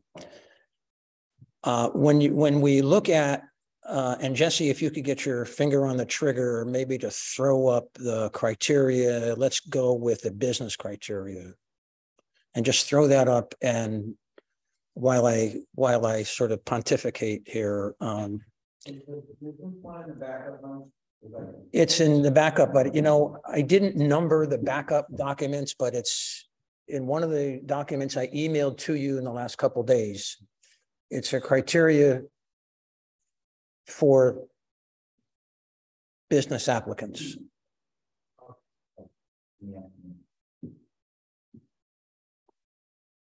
So under, just going to wait for that to come up on the screen, I think. We had it before, Jesse. You had it on the screen when we were pre-meeting. Might be up on the screen already. I mean, behind the, well, maybe not. Wait a minute, you have it. Okay, there we go. There we go, bingo. Can you put that back up? Yeah, I'm just sharing the screen for the rest of the- There we go. Okay. So quick 5 minutes on ARPA. So the federal government decided that it would channel money to local municipalities and other things. This is sort of a condensed version.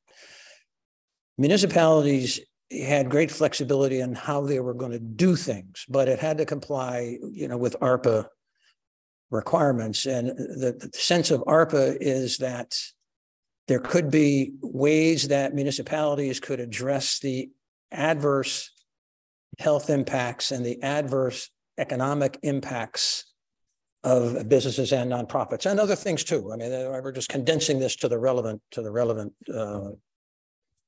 relevant criteria here, the situation. So the first row says that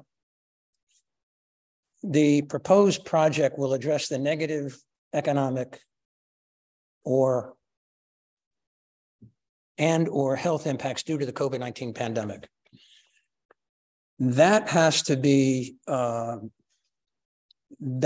be true, or you don't even get down to scoring on the other rows, because ARPA said the whole point of these billions and billions and billions of dollars is to address the negative economic or health impacts of COVID. We're going to give money to the states and, you know, and to the towns, and they have great flexibility. They can do what they want. So whether or not the project addresses COVID. There has to be a link between the application and the use of the money and COVID.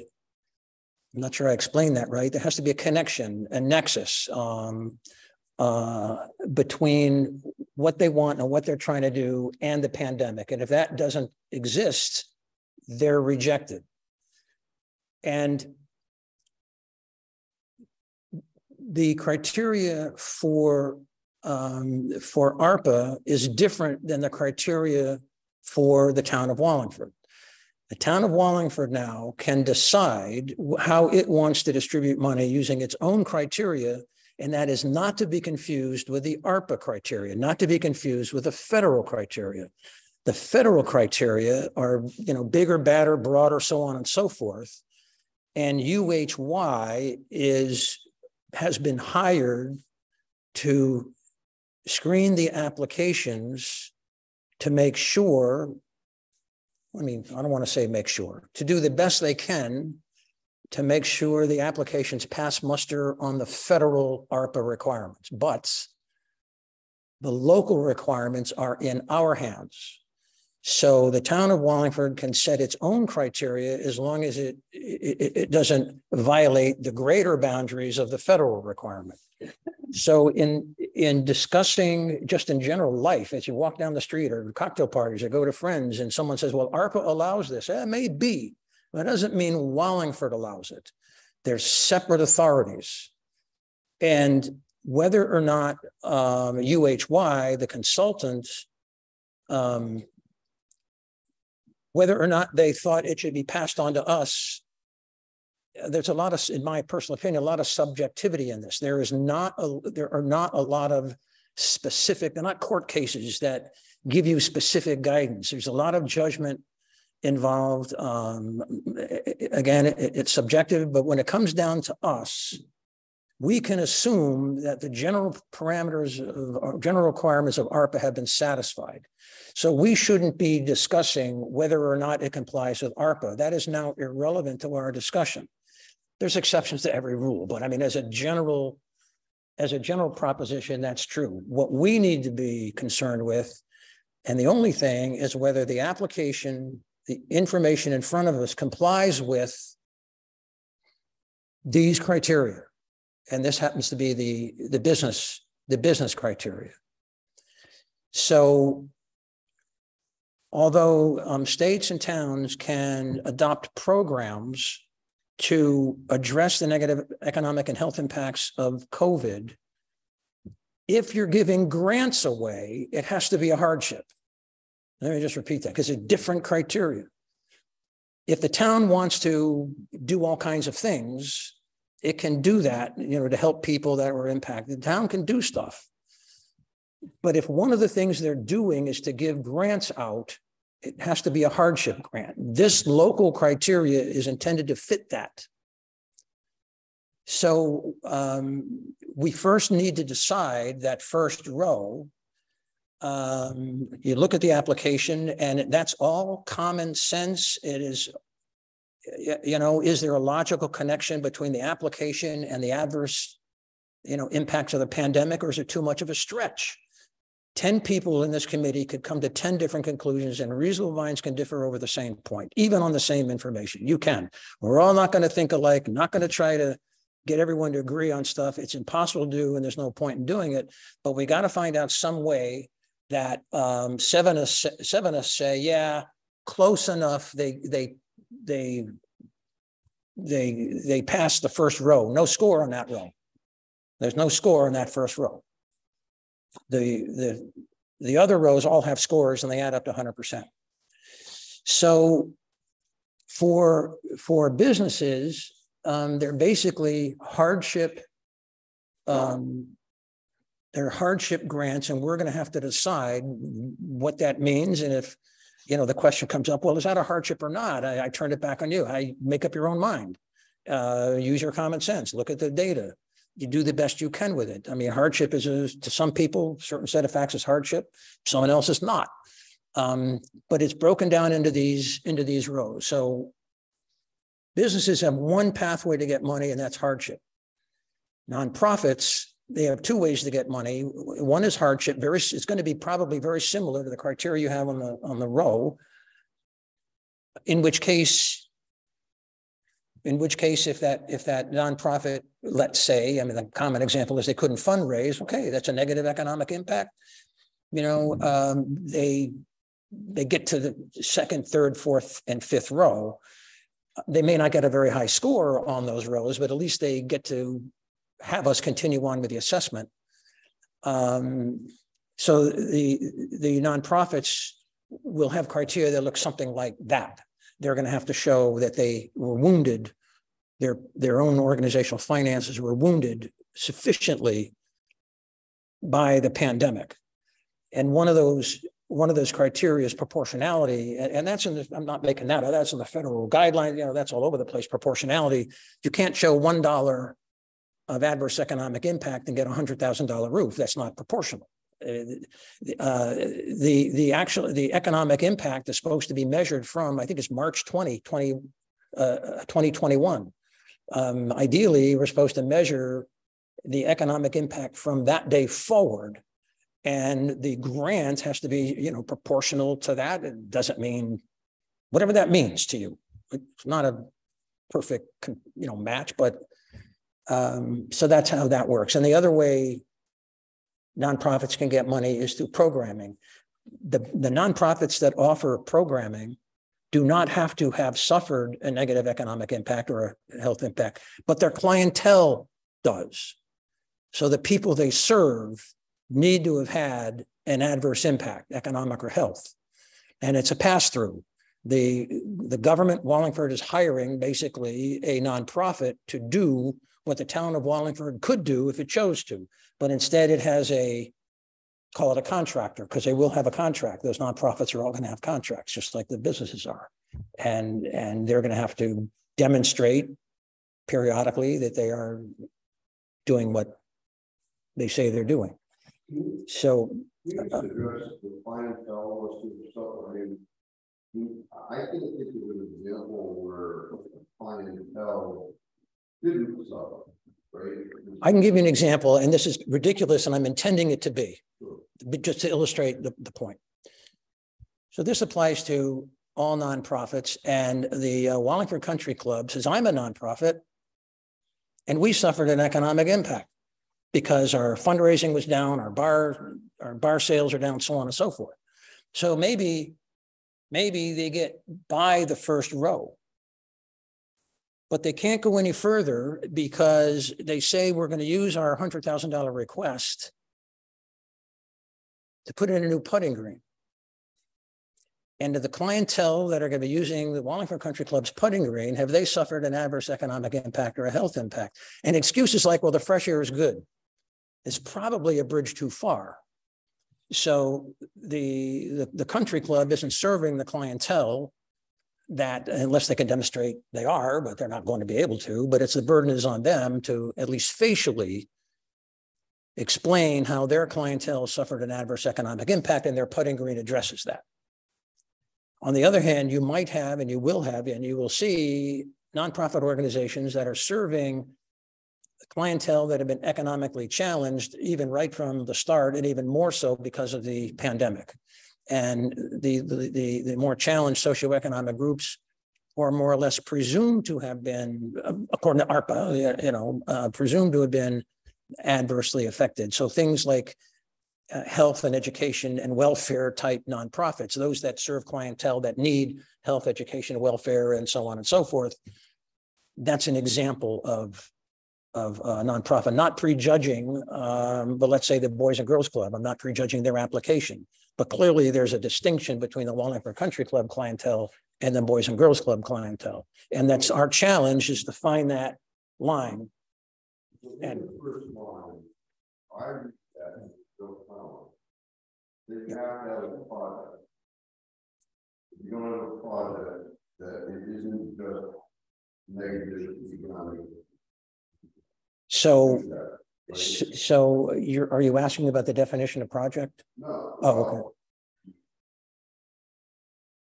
Perhaps. Okay, so I guess you're expanding the project could be re-establishing entity as an entity, something like that. One more time. So you are not at the financial or service level that you were pre-pandemic, and the project is to restore those services. You're saying For nonprofit, you're talking about. yeah. Yeah, if you're in the programming pathway, the nonprofit could say we want to restore, or the nonprofit could say we're having additional programs. Yeah, I'm looking at this one. Yeah. This one requires a project. You're talking about the top row, the second row, the 30-point. Yeah. Right, you don't get past the top row. Right. Right. This is the business. Doesn't matter. It's going to say the same on the nonprofits. The language is going to be identical. The top row on both are going to be identical, because there has to be a negative economic impact either way, either to the clientele or to the organization. But it's got to, the way I read it, Yeah. it's got to be full. It's got to be, you got to have a project, and then you got to, and the project has to address the negative economic impact. So as a result of the pandemic, a business was unable to sell ice cream. Our plan is to sell ice cream and granola bars now. You know, we're expanding. I think the proposed project to get back on our feet. Yeah. Does it have to be everything, or is it just I had a bad time during the pandemic? I'm just looking at that sentence and trying to meet that checkbox. What is required? So I'll wander into that swamp at your invitation. The term project that wouldn't get hung up on, that is basically a use of the funds, a use of the grant money to do something. And that something has to have a link to the pandemic. So if we're talking about a business, they could argue, and I'm not prejudging, but they could argue our business was wounded to the point of a hardship, and we need money to recover, get on our feet, become stronger, pick one, pick whatever you want. And how effective that is, how credible that is up to us. But there needs to be a logical link between the money that we give them and their recovery. And they have wide latitude to spend the money any way they want, and that is the project. So if they say it'll help us recover if we add another flavor of ice cream, and to do that, we need another bin and we need to upgrade inventory or some such thing, we may reasonably decide close enough. Did I address your question? Okay.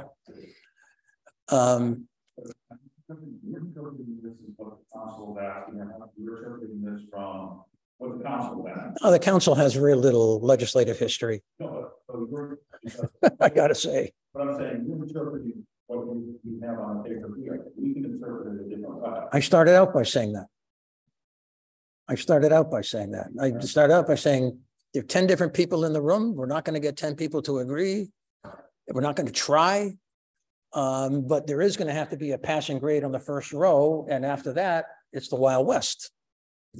And, you know, it reads like the second row, the degree to which the pandemic created the adversity. Well, it could have been a bad business model. It could have been a lot of things that I see. There's one last sentence that I've done. So if the evidence before you and common sense indicates that the pandemic really had very little to do with what's going on, you may give them a very low score, but you may conclude the pandemic had a lot to do with it. I don't know. We may not even have the information to make that judgment, but The question is that low score, there's enough money to go around, we still score, and they still down in need. we're going to have to decide what low score is too low when they get nothing, and that's on the agenda. Well, there's some that aren't going to do it because they don't know. Hold on. I wanted to, let me get to Rob, and then Rob, you had your hand. One question minute very quickly. If even though the application may request for business $25,000, do we have the ability to reduce that? Yeah, absolutely. So we have that ability. So that's Yep. nice. The other thing I would suggest is, and Janice Small department has a copy of the ARPA document from the federal government. And I think what's important for all of us, since we're going to be judging this, I think you did a great job summarizing, and I agree with a lot of the points that you made. But to your point, everybody might have a slight interpretation. Yeah. So I think it behooves everybody, and maybe get Janice to make 7 copies of the document. It's not that involved. It's maybe 20 pages or 15 pages. Well, Rob, let me, the ARPA, hold on, guys. Wait, we can't take minutes. We can't have a Zoom meeting if we're cross. I'm sorry. I don't mean to be a dictator, but it just isn't going to work. The ARPA legislation runs into the hundreds of pages. The relevant sections do not. You read the relevant sections, and in my opinion, they're so vague, loose, and when it comes time to apply that to concrete facts, what? Why did I read this? You're better off reading that, because ARPA is no longer relevant. The stacks of stuff dealing with ARPA, explaining ARPA, no longer matters. UHY has taken care of that. We just got to focus on this. So if in our discussions there's a default to, well, ARPA says this and ARPA says that, no, forget it. That's not the issue. The issue is the degree to which it is demonstrated that the applicant's proposed project will assist the business in long-term recovery from that adversary, not a temporary fix. The interpretation of those words, you can have 10 interpretations, and that's fair. And that's why in October, we decided, not finally, we got to decide that tonight, to average out, because you're not going to agree. You know, we all could have different scores. So that's a quick overview before we get to the mechanics. But any thoughts or questions on the overview before we get to how we're going to do this? Okay, so let's take that down, Jesse. And here's how I imagine it, but it's just one person. We set an agenda, and when we get rolling in earnest, latter February, March into April, probably, the preparation, can be tiresome. And the meeting needs to be, and the discussion needs to be focused. So in the first couple of meetings, I was going to propose that on those applications, I would take the first swing at each of the applications to sort of maybe illustrate either what to do or what not to do in opening a discussion on an application. And so I wouldn't ask you to wander into that swamp if I wasn't going to go there first. So I proposed that I would take an application, those applications of the first meetings, and introduce them for 5 minutes.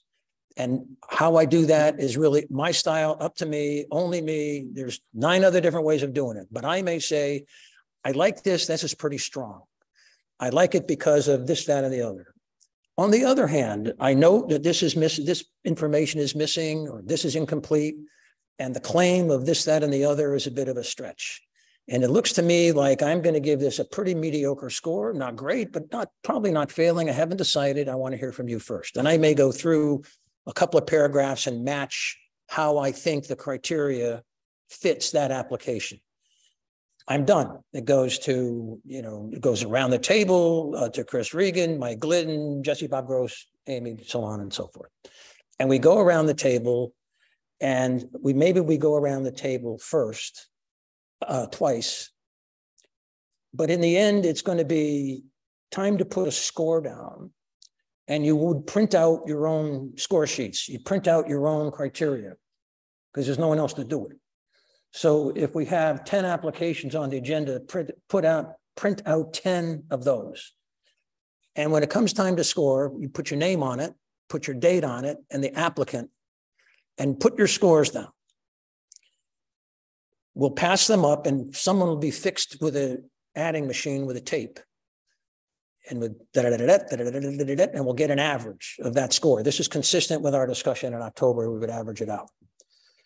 And those score sheets are part of the public record with your name and date. The adding machine tape is part of the public record. And we will know from the average score whether it was above or below the threshold, which we're going to set tonight. We got to do that. It's 8:45, but we can do that. And that's how the mechanics would work. Thereafter, first of all, I don't have to do that, but I'm willing to do it. I'm willing to embarrass myself first, and I'm not inviting groupthink by any stretch. I don't want a bandwagon effect. I'm inviting other perspectives, and I will probably throw in conflicting, opposite ideas, even on my own assessment, because there's doubts in my mind too. And you would know that I'm taking the first swing because I would put an asterisk on the agenda, or my initials, MB, MB, MB, MB. And then I would take the first swing, maybe 5 minutes. Thereafter, we go around the table as usual. Thereafter, I am thinking that each of you take your share of asterisked or initialed applications, and you take your fair share of introducing them for 5 minutes, taking the burden of preparation, because it takes a lot more preparation to do that than to just sit back and wait for 4 other people to go before you and react to what they're saying. You actually got to take the initiative to prepare. And Jesse, for example, would say, okay, here's how I see this particular application. He would lead off. He would take the risk, because it is, of going first, putting out his judgments, so on and so forth. If you don't want to do that, just let me know, and won't put an initial next to that agenda item. Don't want to draft anybody. Not everyone is comfortable in doing that, but it takes preparation to do that. And that's how I thought we would do it. And if there's, let's say, 175 various applications, 15 of them, rounding severely, would be presented initially by every one of you at various steps along the way, until we run out of applications. But it gives everyone a chance to participate equally, take the risk equally, take the criticism and blame equally. So someone had their hand up. Craig did, yeah. So I come back to something that I said previously. Yeah. Harking back to the score sheet, it asks us to grade based upon degrees. Yeah. So scale 0 to 30. How can you possibly grade application number 1 without comparing that to other applications? It's impossible, because you're asked, and it begs the question, the scoring of the first application and being fair, because somebody may say, well, I was closed for the pandemic. I had no income, but their income usually was $5,000. You got another application number 5, and their income over the same period of time was $100,000, right? Degree of impact for those 2 applications is something different. So you naturally have to score them differently. You have to compare the 2. So on the first application, you score it at halfway at 15, so it gives you wiggle room back and forth. Well, that's not necessarily fair for that application. And that's part of the problem. And that's why you're here. Oh, no, I understand. So, but I heard before, we shouldn't be comparing applications. You have to. But you don't have to take that advice. Well, no, you can do whatever you want. You can do whatever you want. Well, it is a matter of degree. Look, there's no answer to that except when you prepare in your library at home, and you undoubtedly will remember the applications that came before. I think it's human nature. Absolutely, you're going to do that, if not consciously, subconsciously. And it is somewhat enlightening to see what how other people address the same question. But every situation is unique. The fact patterns are not the same.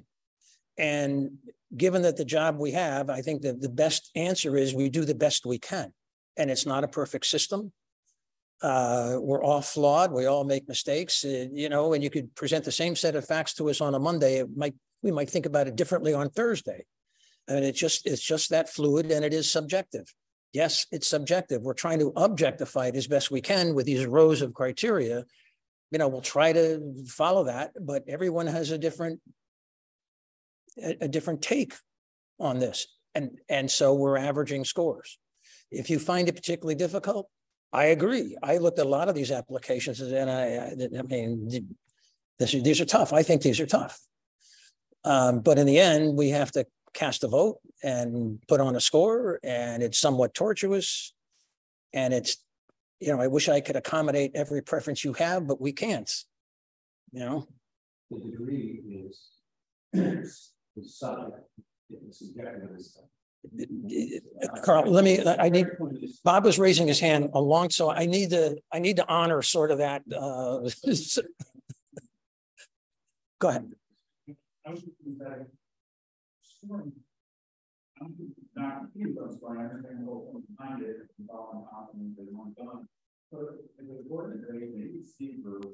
Meets the criteria. I don't care if they're lesser than somebody else who meets the criteria even better. It's a question, the council wanted this money, or the town, some people in the council want the money to go to these groups. If they meet the criteria, why would not we want them to receive the dollars that are available for them, as long as they meet criteria? We don't care what they score, as long as they're meeting criteria. If they're scoring lower than Craig, if Craig scores higher than me, and I'm right at the cusp there, I should still get my money if I meet the criteria. Am I confused here? I am. Why? It's our job to. But if they, it's not to. But what's the point of scoring? To potentially limit the amount of the grant. Well, let's take chew on each other's thoughts, because you're not going to agree with each other, and let's fine. That's fine. And there's 10 people. We're not going to agree with everybody.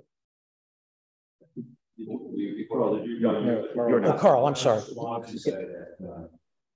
like what Greg says about comparison.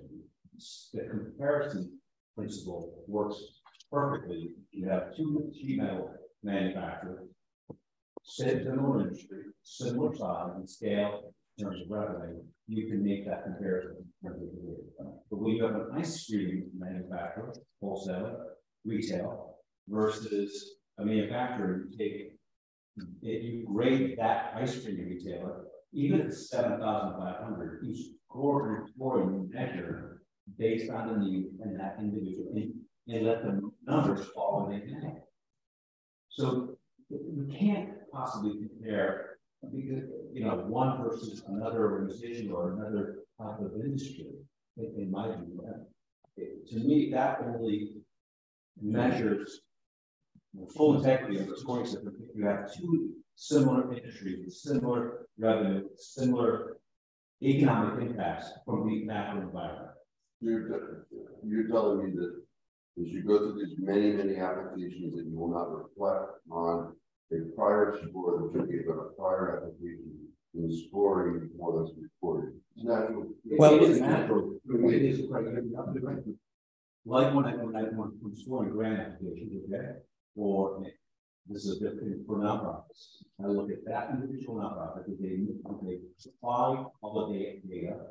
I'm looking at it at that moment because, as I think Jesse said, you look at it 1 week later.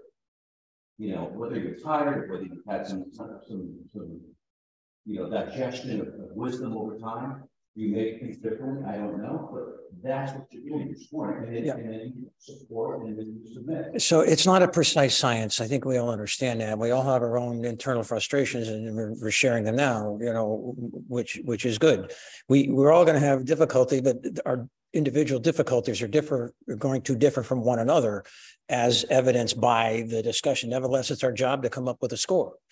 And Craig, you're going to have your difficulties. You're going to just slay your own demons and come up with a score. And you know, again, it's very subjective, and we just got to do the best we can. Jesse, can you put up that criteria sheet again? And then, and get the other one. Which one was that? That was the. You're absolutely right. The word degree is subjective, right? Absolutely subjective. Absolutely. Amy. I see this as we're stewards of this money. So the scoring is our ability to steward the ARPA funds. So if we believe someone, and we're proposing projects, even companies who were adversely impacted are proposing projects going forward. So if we believe that that project can effectively be done by this company, and then, you know, if it can happen, then they would receive a higher score.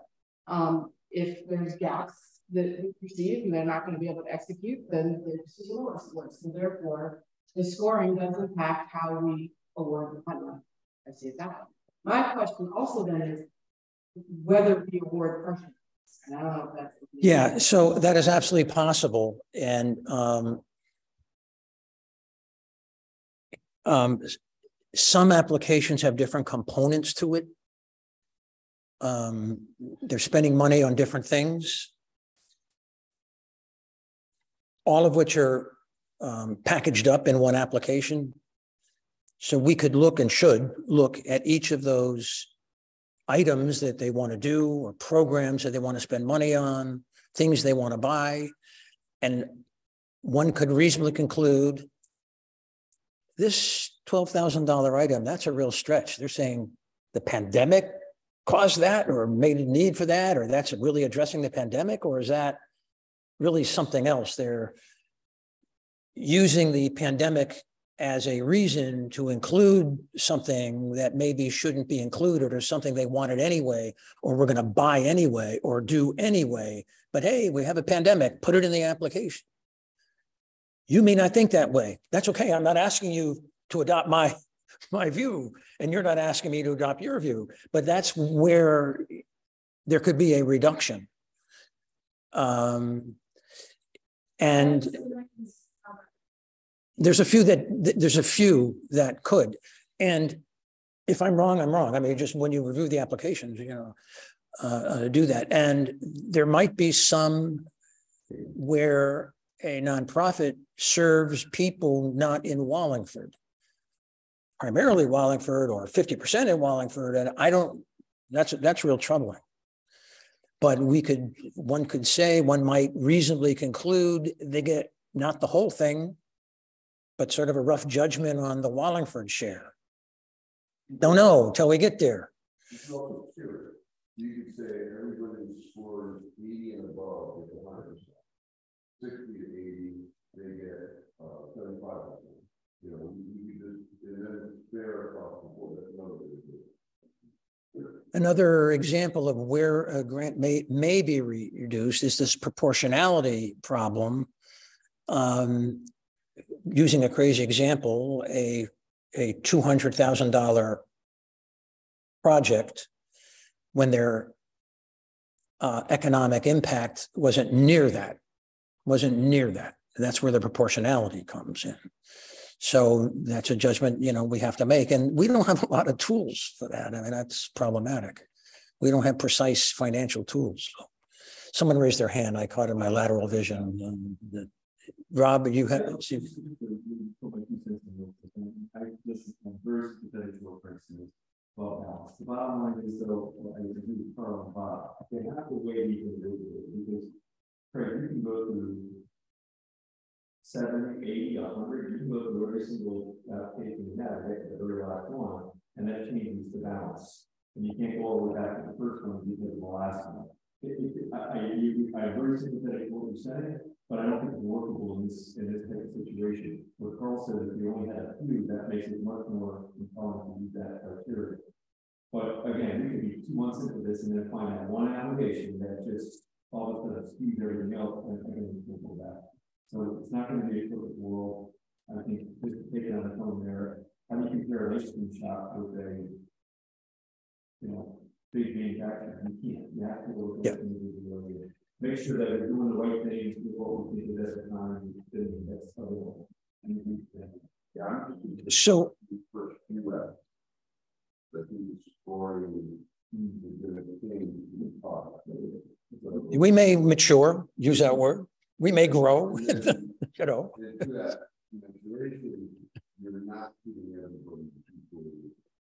Well, yeah.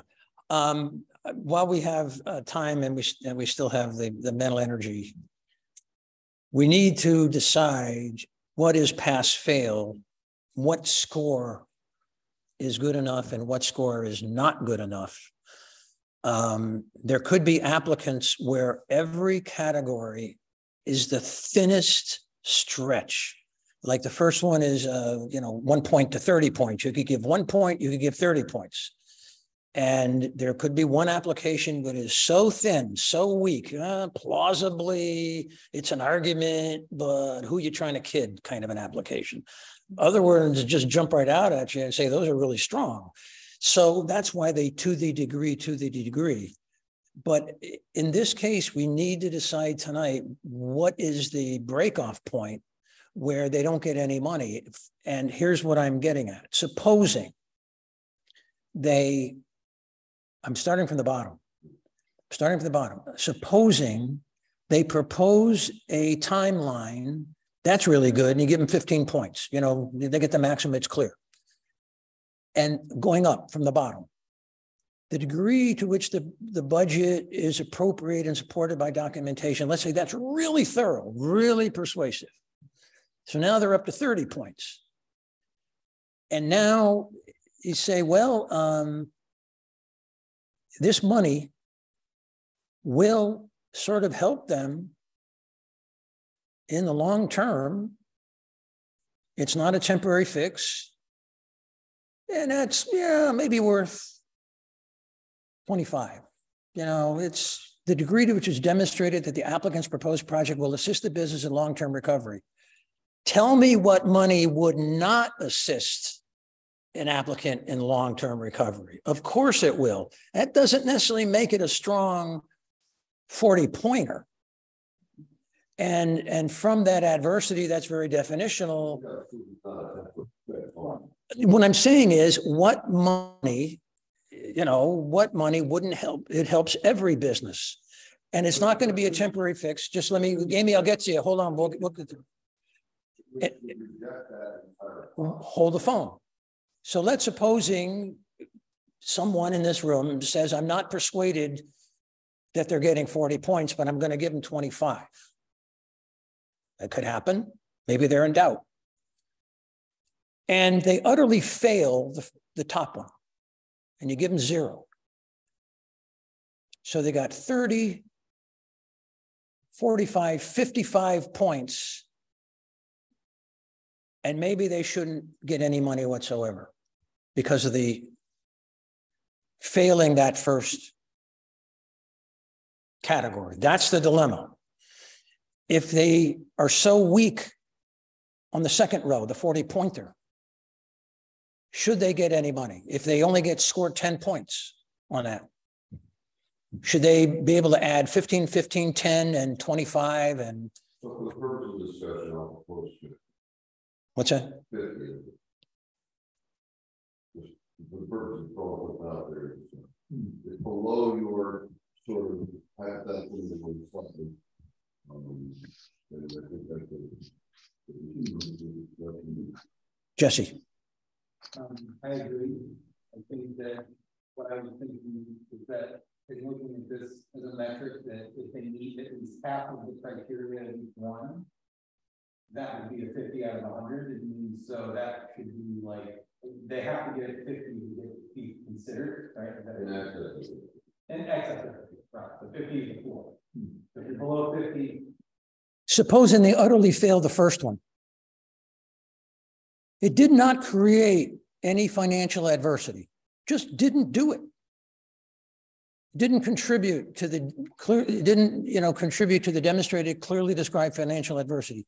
The pandemic didn't do it. It was a bad business model. They utterly failed that first row. Why should they get any money whatsoever? They wouldn't get anything about over two because their thing has to meet the adversity. So if there is no adversity, they can't be addressing the adversity. So the highest that would get is the third. So say you. But if that got to zero, then. But not everyone's going to think that way. Yeah, Rob, gang, hold on. Let's just, yeah. You're talking about the first line where it's maximum required, right? That's a pass rate. If you know that, then it doesn't matter. Yeah, right there. Done. You don't have to.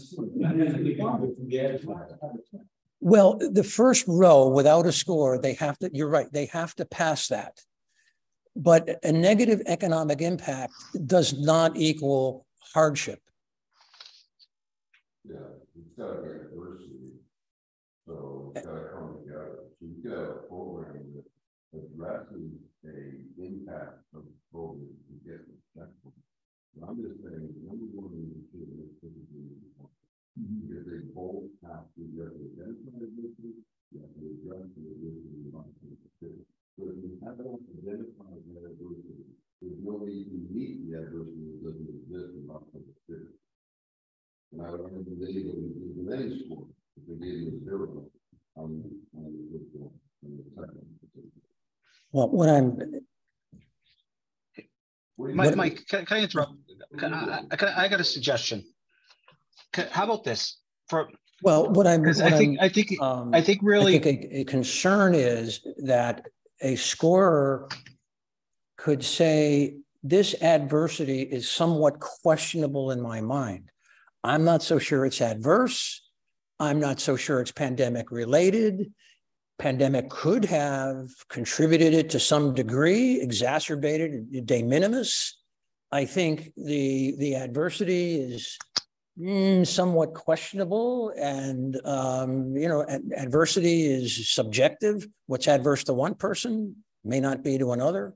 I mean, if you're reduced from, make the numbers up, from 120,000 a year to 75,000 a year, some people would say that's adverse. Other people say not so much. You're going to get therefore two different scores. And under that same set of facts, someone could say, yeah, that's a real adversity. Going down to 75,000, that's real adversity. They're getting maximum points. And someone will say, baloney, they're only going to get 10. So we have the chance of a variety of scores, and that's why we're averaging them. But the cutoff is important. If you're weak on all of those, or weak on one major one, really weak on the first two, the bottom two are just throwaways. But if you don't get, strong scores on the first two, the bottom two shouldn't save you. I'm not sure what the cutoff is, but it's well above 50. Because if someone doesn't get anything on the 40 pointer, they don't get any score there, they shouldn't get any money. And I hear your argument, Craig. Well, logically, they shouldn't do that. No, you can't impose your logic on them. We don't know. Could I interrupt? Can I interrupt and suggest a tier approach on this one? How's this? So go by the scores. If someone scores between 100 and 85, they get 100% finance. No one's hearing me? I can hear you, Mike, but there's two conversations going on. I know. You kind of get where I was going, Chris? I get it. I think this would solve this right Hold now. on, Jesse. It has never been considered that a weak but passing application would get less money merely because they had a weak application.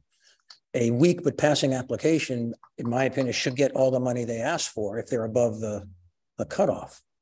And chew on that for a minute. And Jesse, well, if we're talking about weak, if we look, the example you used before, went from the bottom up. I mean, I don't think anyone could pick 50 if they didn't get through the first 50. In fact, you can't. And two, the second one, the 40-pointer is contingent on the first one. So if you can't demonstrate the first one, you shouldn't even be scoring the second one because these are contingent. No, you do get through the first one. You mean the 30-pointer? The degree which the pandemic created,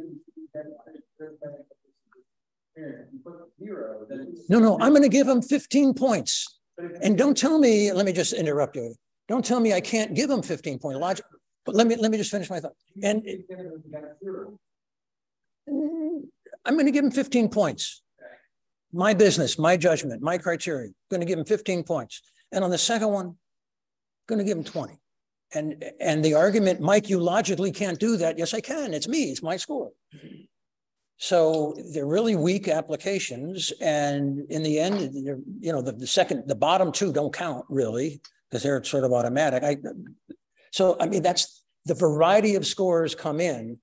And you look at it, you say, they were really stinky on the first two lines, but we passed them anyway. If that's what we want to do, we can. Yeah, Carl, I'm sorry. Let me ask you this question. How yeah. would you answer this question? How would you proceed? Yeah. You just evaluated this particular application. And now you just said this proposed project will not address the negative economic and or health impacts to the COVID-19.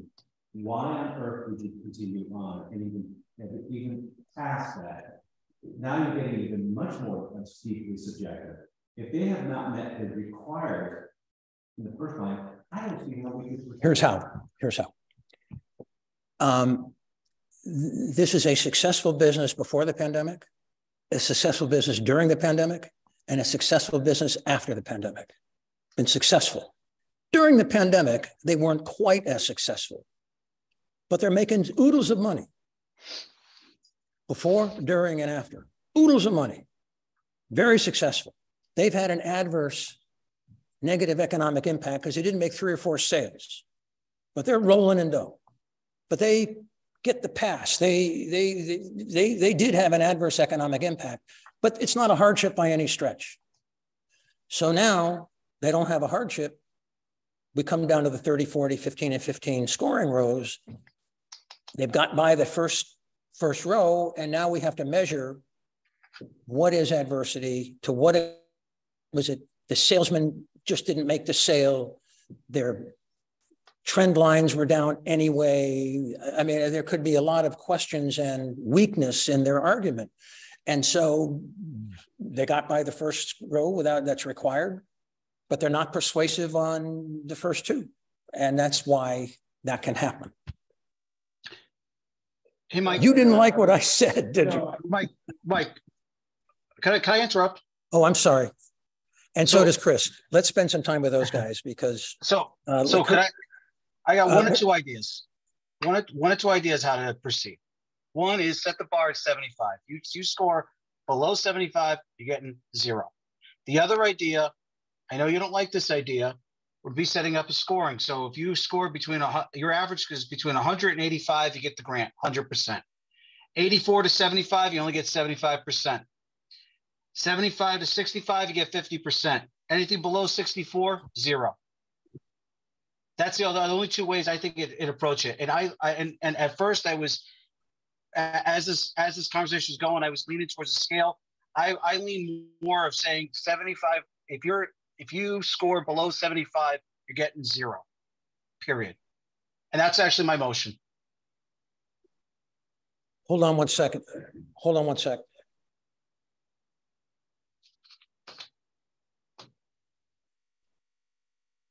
Hold on one second.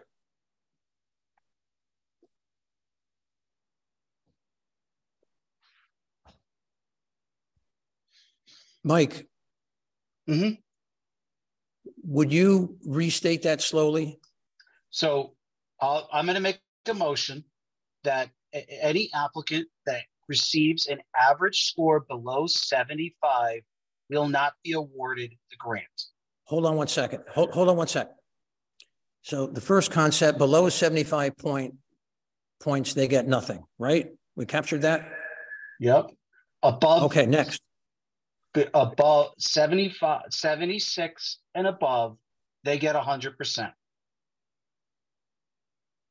75, did I hear that right? 75 or above. 76. What? 76. I still, so there's a separation. 76 and above, and if they get a 75 in your motion, You're going home with nothing. 75 and below, nothing. your voice went out. 75 and below, nothing. Okay. Okay. Everyone heard it, understood it, and so on and so forth. I vote yes. You what? Therefore, Chris, I was going along the same lines as Mike, so I'm totally fine with that. 75? Yeah.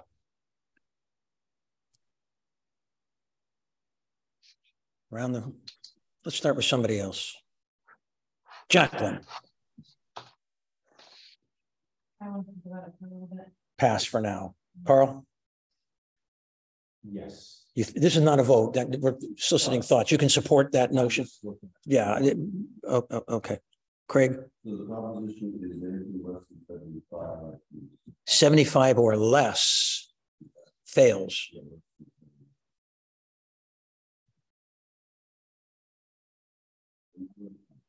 You're going to pass for now.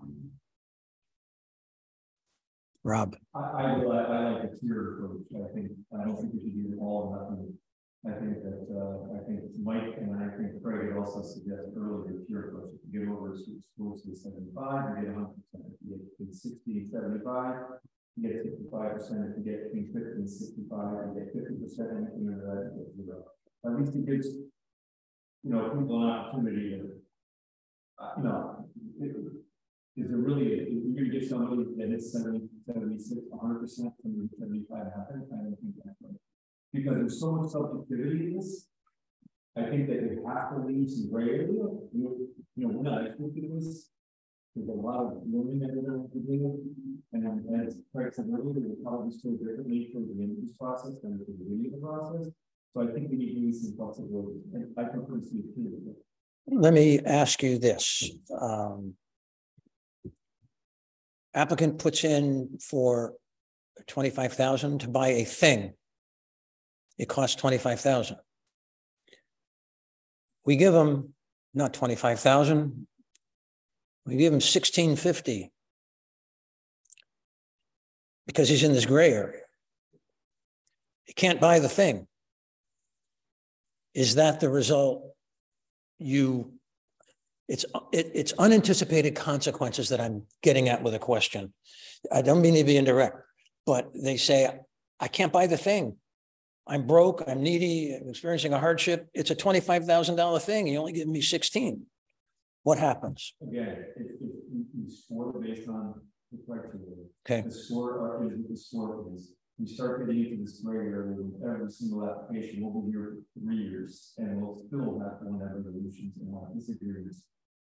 Yeah, you know what? If I were at $25,000, we put it on the line, I'd rather have 16 than 0. If that's the case, we're not going to fit. We're not going to find a perfect formula for all these applications. And I'm the second one to agree with that. You're the first. Yeah, right. We sit here and we have to have a framework. It's not going to be perfect for everyone. That's just the way it is. But hopefully we'll be fair and responsible and sensitive to everybody's needs. I'm raising the hold on, Craig. I'm raising this to make sure we see all the angles, not to argue with you. These are likely going to be reimbursement grants. I think it's better than 50-50. It's a reimbursement grant. So the applicant gets his 16.5 and says, I can't buy it. I can't buy at least this year. I'm turning the money back in. Is that part of the let the chips fall where they may kind of a result that you contemplate in once you start getting into the subject, well, okay, that's a special exception of granting 25. What about all the other people? A lot of you didn't grant these for money either. And even though I'm not buying a piece of equipment, I have a program that I wanted to fund $100,000 for my profit. And you only give me 50, but that's the rules to get.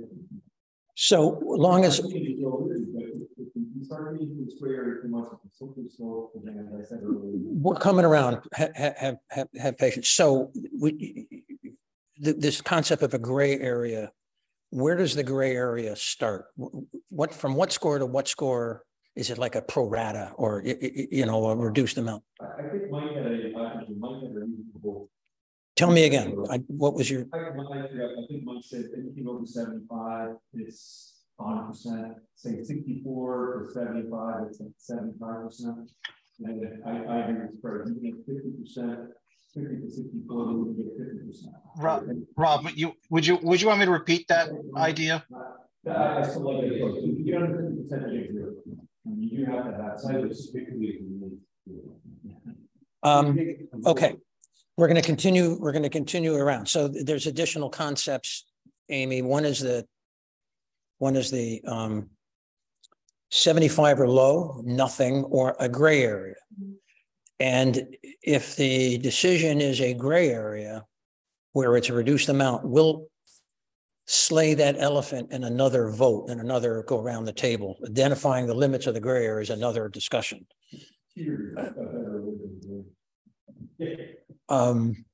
appreciate the conversation and discussion because it really does help all of us as we grapple with these issues. So, I'm thankful for that.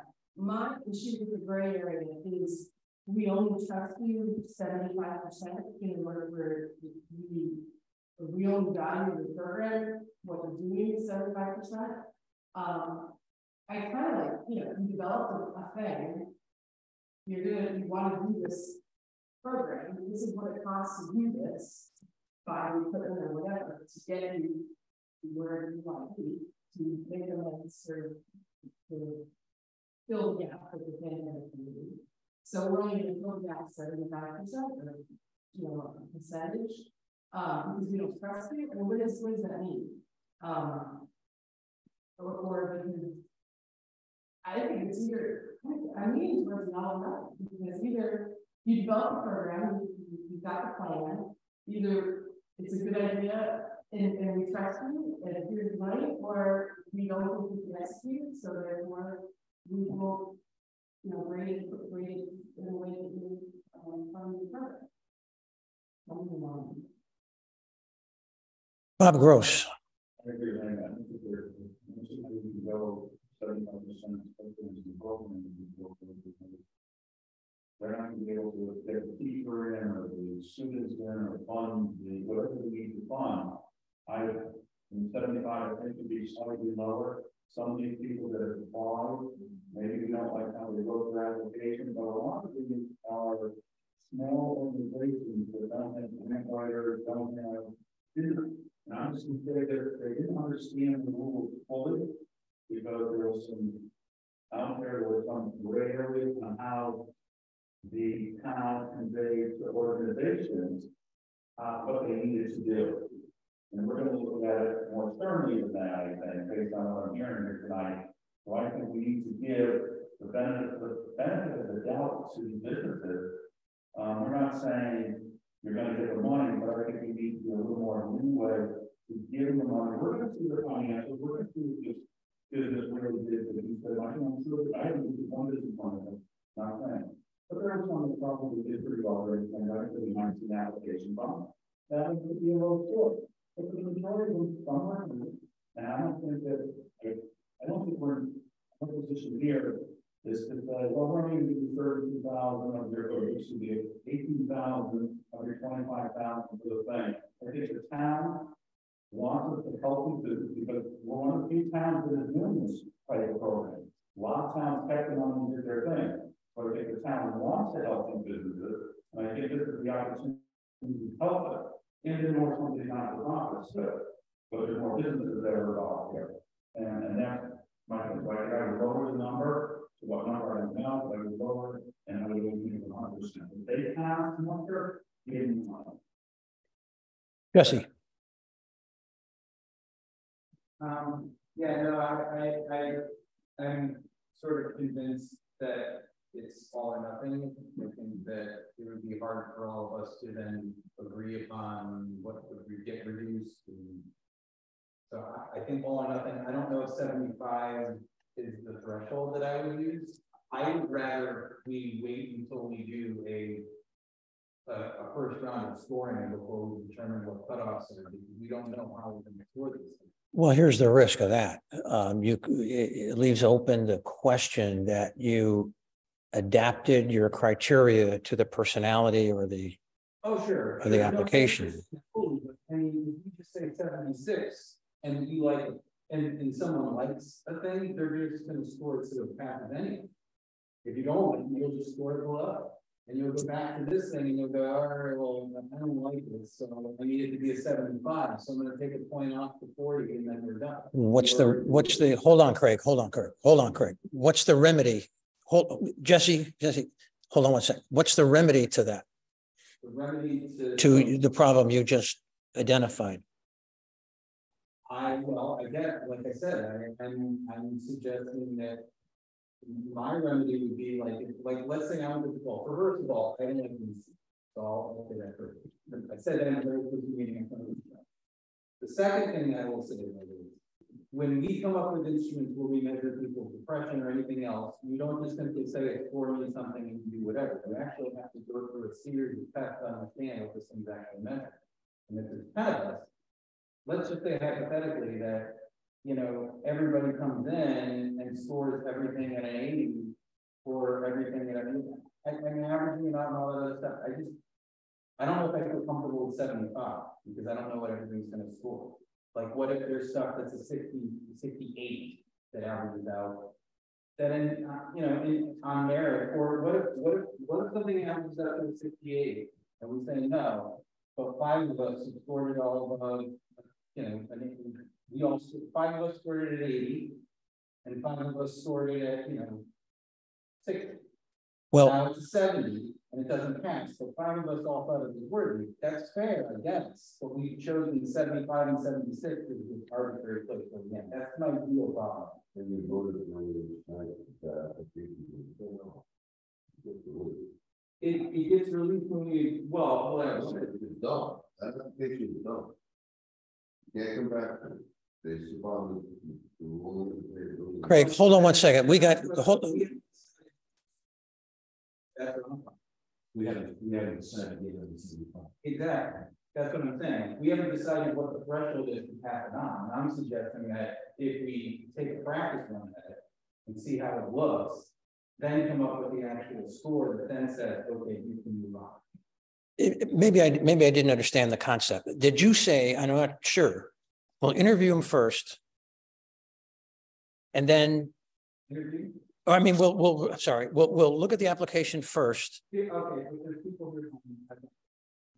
So there's people here who are doing in person, you can't necessarily score, and then I'm just saying, I don't know if I could, I'm against 75 because I'm so I think we're using school. But what we need is a practical way forward, no matter how the least imperfect system. We got to find the least imperfect system. Hold on one second, because we got Mike Liddon and Chris we got to get to. And it has to be implementable and it has to be transparent and easy to explain. So other than averaging,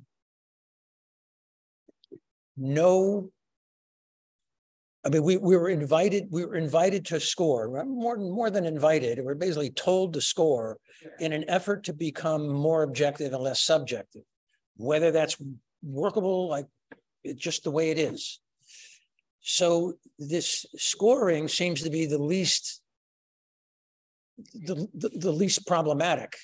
I can't think of a better way of doing it. And averaging is the only way we can do it. I prefer we do all or nothing.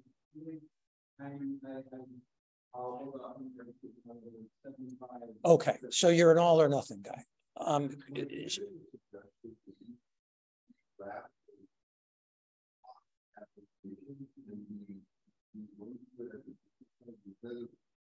Sacrificing applicants here to the process, and then we see how that works, and then we're able to. Yeah. No, it doesn't. No. Mike Glidden and then Chris Regan.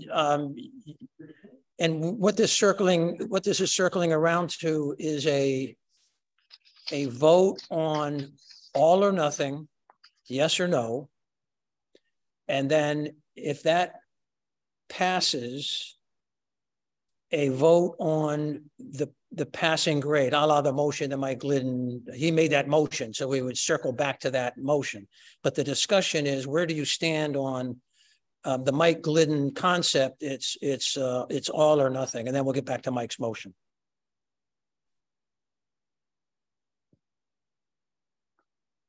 You want me to endorse my own concept? No, it was to Chris, because I feel like we're kind of ignoring him because he's on good. this. Oh, no, not at all. I am for all or nothing. I would be for lowering the threshold, not significantly, but from 75 to perhaps 70, or at the very most 65, perhaps. All right. I think it's time to bring this to a vote on the all or nothing. If the all or nothing passes, then we got to deal with what the threshold is.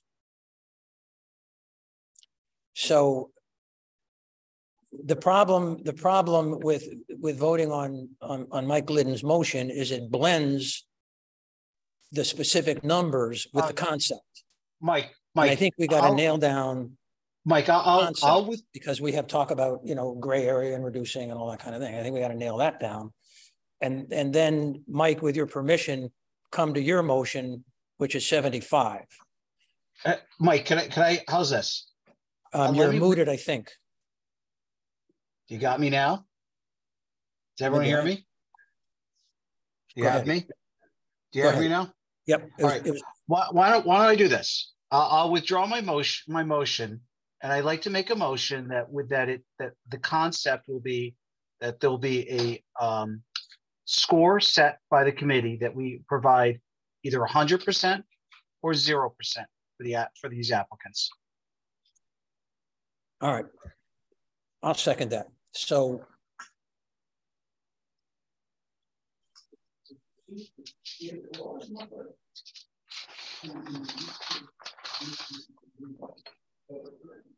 and then they have something in there that's really out of a line and you don't feel this. Oh, absolutely. Absolutely.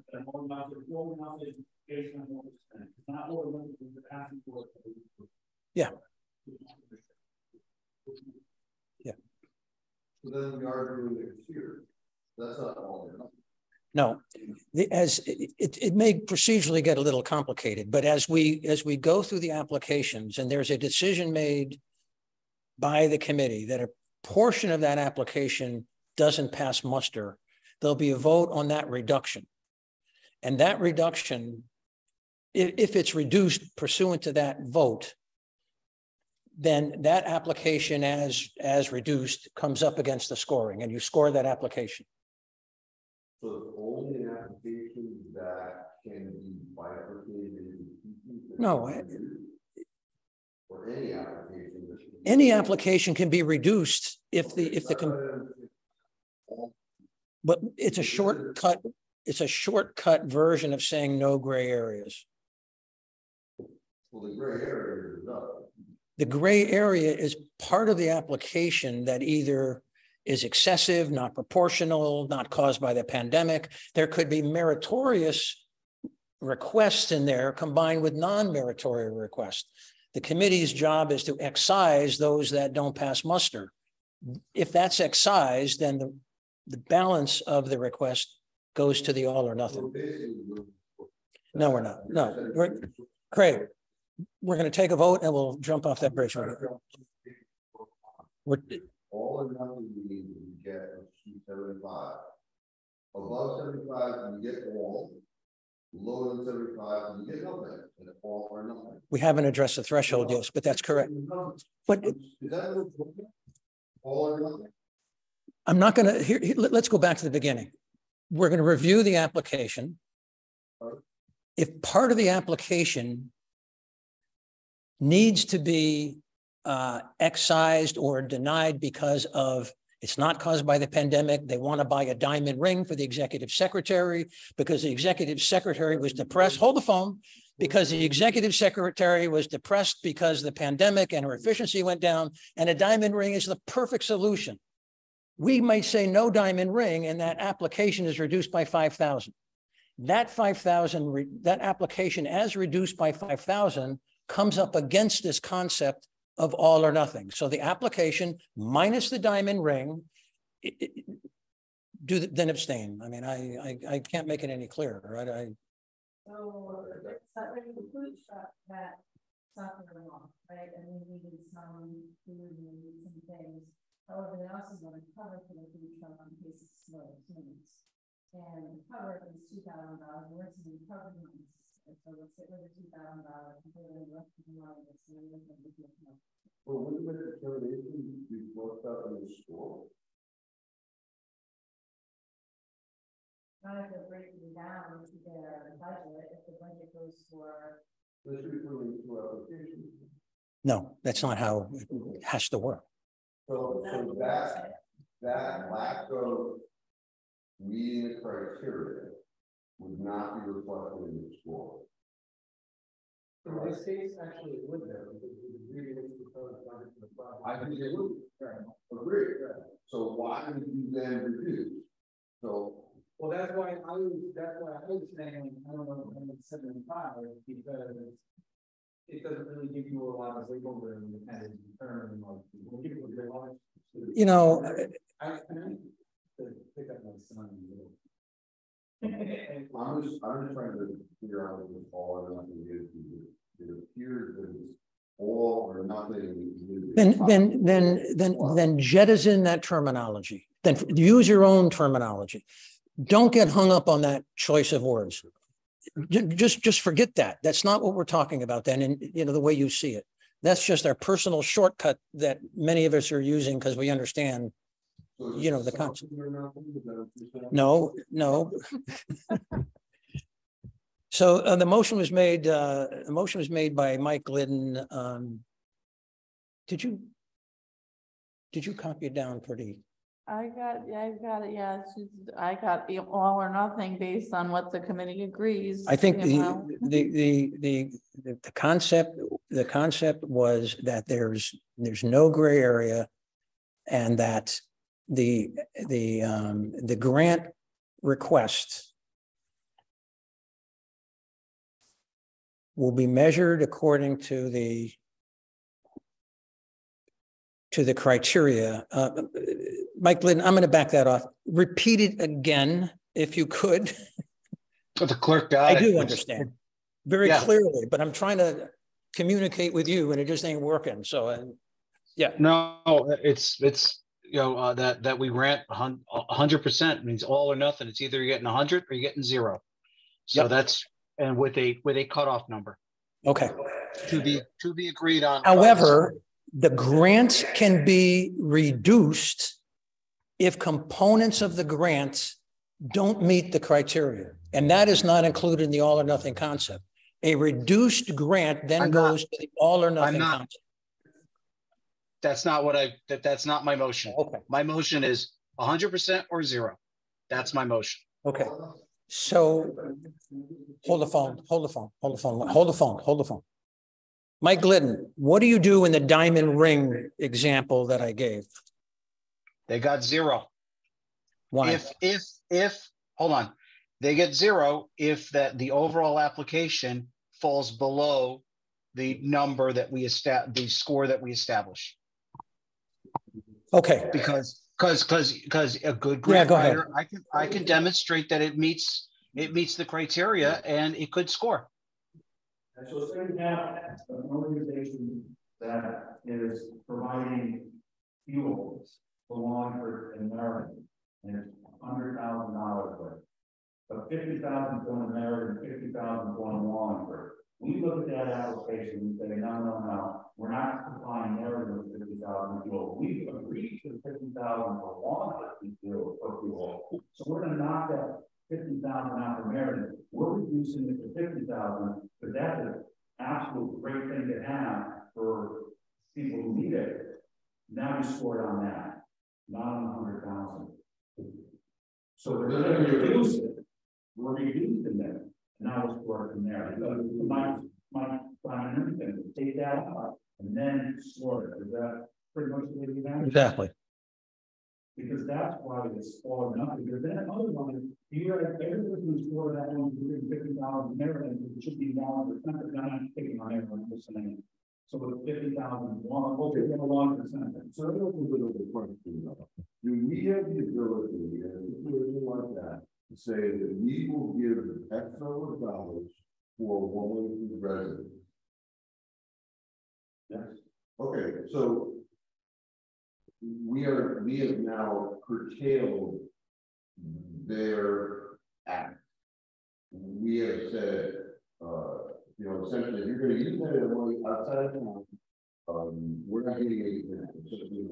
So that's what it's small, some of their not whole things. We don't want to storm here on that because there's still going to be people breaking into the town of Wallingford and people in Wallingford. I think it's before, and if as a result of that they get lower than 75, so be it. How do they understand that? Okay, so here's what we're doing. Here's what we're doing. We're calling a vote on this motion. If you don't like it, vote no. If you do like it, when it comes time that the diamond ring is in the grant application, Craig, do what you want. But at the time we see the application and the diamond ring is there, we'll take that up. And either we excise the diamond ring or we don't.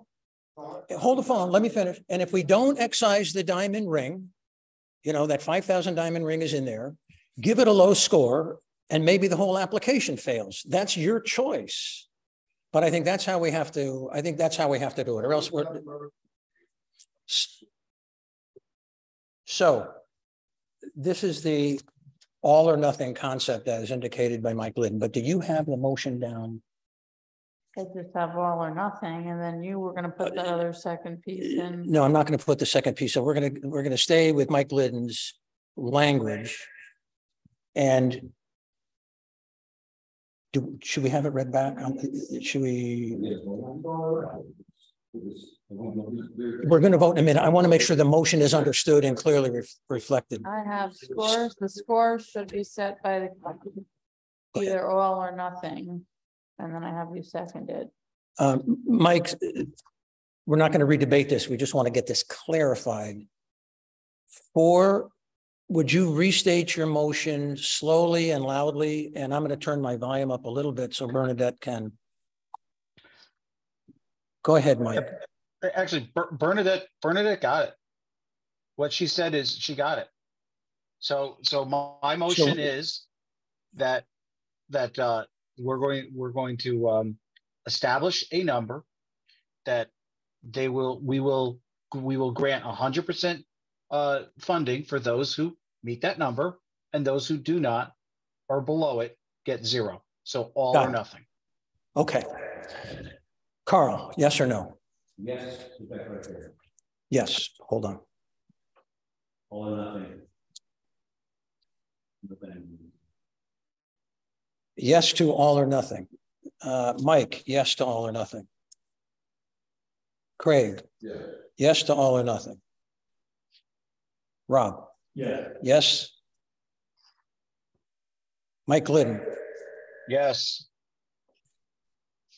Bob Gross, Jacqueline, Yes. Chris Regan, Yes. Jesse, Amy. Yes. So that motion passes, and now we got to set the limit.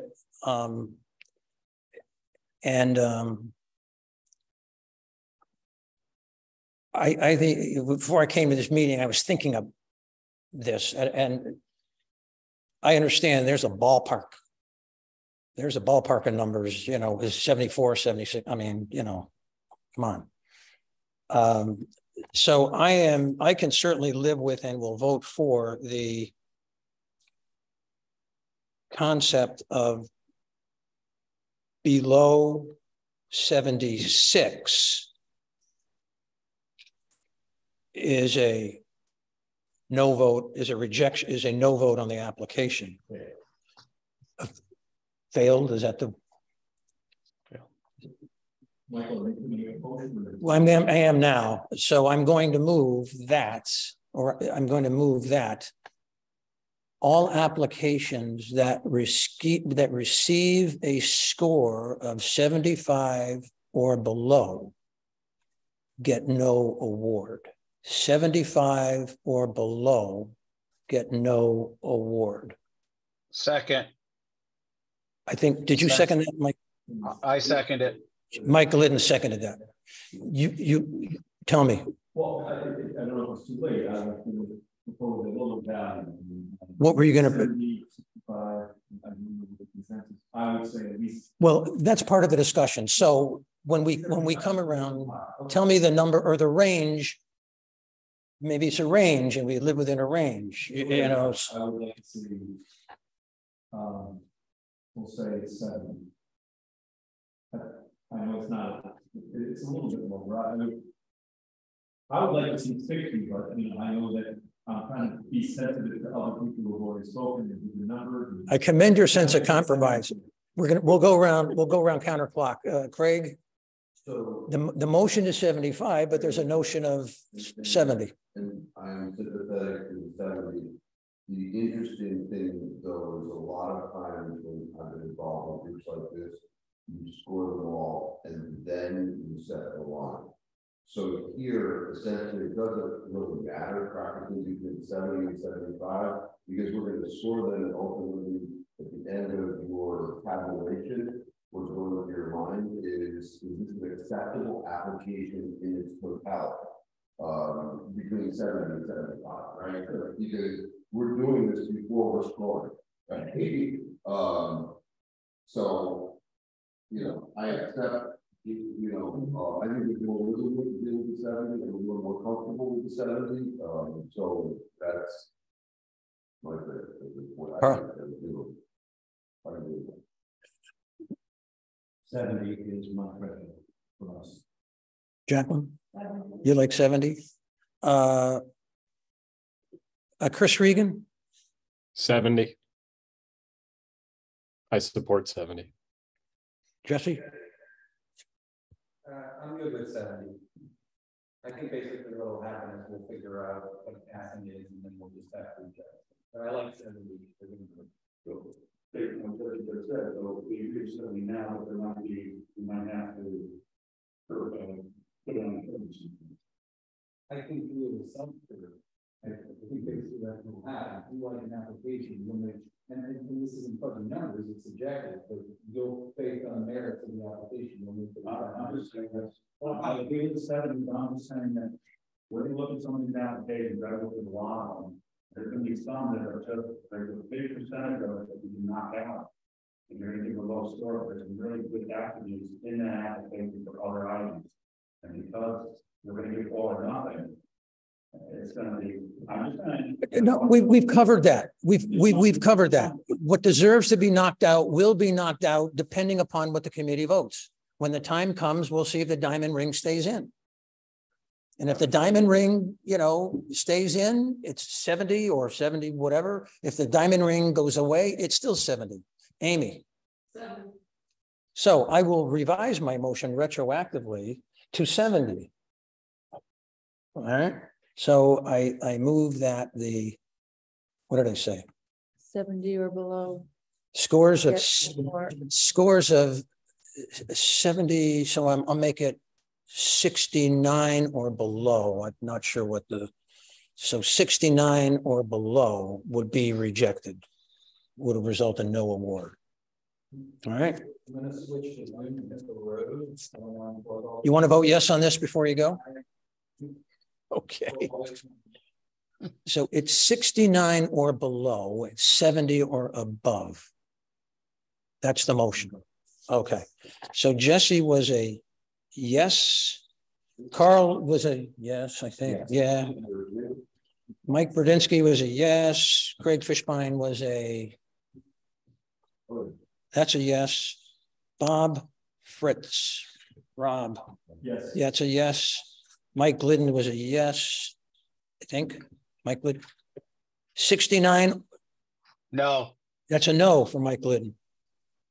Bob Gross, where'd he go? Jacqueline, Yes. Chris Regan, Yes. okay. We'll record. Amy, didn't I? Geez, Amy, that's a yes. Okay. That's just a question we forgot about, this is sort of off topic, but we work and get early, like, can you put a motion as to what time the meeting ends? We're just about the end of the agenda. We're just about the end of the agenda. For future? You know, This is 4:30, so.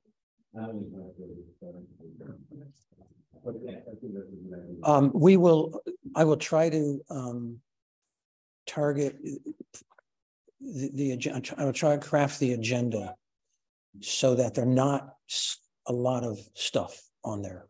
So that I have to make a rough judgment that we get out in a couple of hours or 2 to 3 hours. So maybe we'll get out earlier than we thought. Maybe we'll go blast through. Yeah, it's hard for the middle of something and you can't adjourn right in the middle of a discussion of something. So I think, but can you live, we'll target 9:30. I mean, we'll just target 9:30 and we'll see how fast we go. And we'll try to, and if we have to send some people home because we say, sorry, we're just running out of time, we'll do that. I don't, Jackie, I don't think we'll have a problem. We'll, boys and girls. Bob vote. Yes. Yeah, I assumed you did. It didn't matter anyway.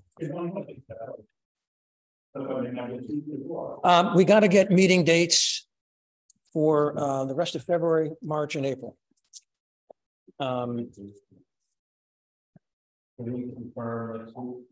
let's confirm next week. So what I would like to do is save all 3 meetings. The agendas will be light, meaning not that many applications. We'll try to get out in a reasonable time. You will get the agendas as we discussed. I'll present all 3 nights. That's what we discussed. Thereafter, we'll discuss alternating, going around the table. So,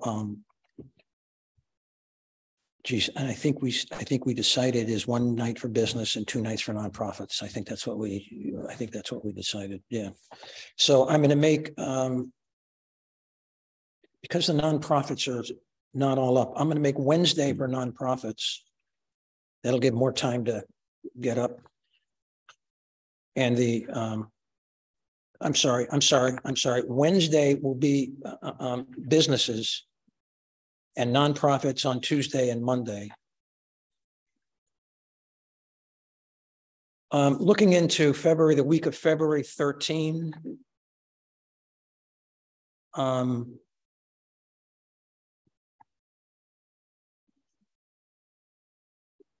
Mike, Chris, I have surgery on the 13th. thanks, Jesse. Thank you. Chris, what day do you have surgery? I have surgery on the 13th. Everything else is fine. 1-3. Does that knock you out for the week? No, for that, just that day. Okay. and Mike, I have a P&Z meeting the 13th. 13th is knocked out. Tuesday is a council meeting, but Craig, you're not going to be here anyway. You'll zoom in. So anyone objecting strenuously to the 14th of February, Valentine's Day? That's right, for the 14th. I'm proposing a meeting for the 14th. So we'll knock that out. 15th. 16th. Okay, so we're going to do this meeting on the 16th.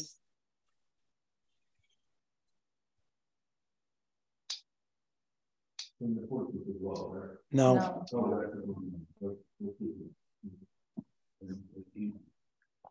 And Jackie, you can't do Friday? All right, we're on the week of the 20th. We really need to get in 3 dates. The 22nd you can't make? Monday the 20th, proposing Monday the 20th. That works.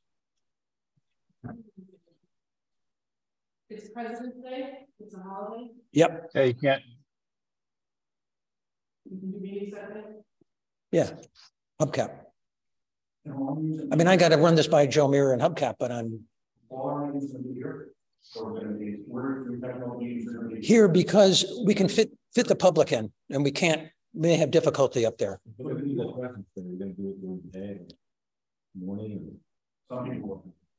I was going to do it at 6:30, the regular time. Tuesday the 21st, proposing that.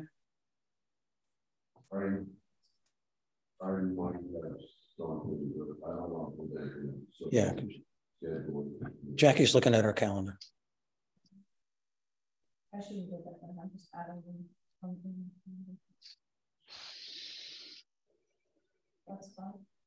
So we got the 20th and the 21st. The 23rd of February. You're not here? I'm going away. Okay. So that takes care of that week. The week of the 27th of February. Proposing. All right, I'm proposing the 27th of February. I have a P&Z meeting the 27th. Proposing March 1st. All right, we're in for March 1st. Proposing March 2nd. We're good for March 2nd. Going to the week of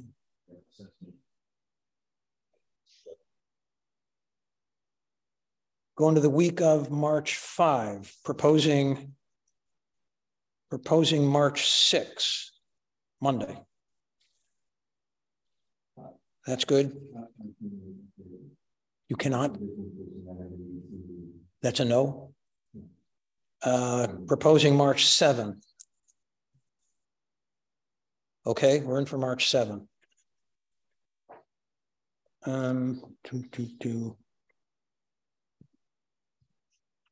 I think now I'm going to move to the week of March. Well, wait a minute. We got 2 meetings there in a row. Proposing the week of March 12. Proposing Monday, March 13. I cannot do the 13th. All right, that's out. March 14. Right. March 15. Okay. Proposing. That was Wednesday, the 15th. Yeah, I'm going to review them all before we leave and run through them quickly. And then March 16. That's in. Let's get what? That's 12 days. You have 12 days or not.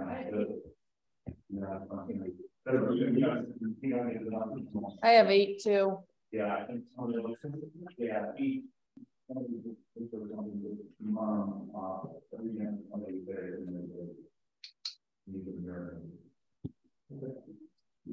But I'm up to March, the week of March 20. 21st. That's a council meeting.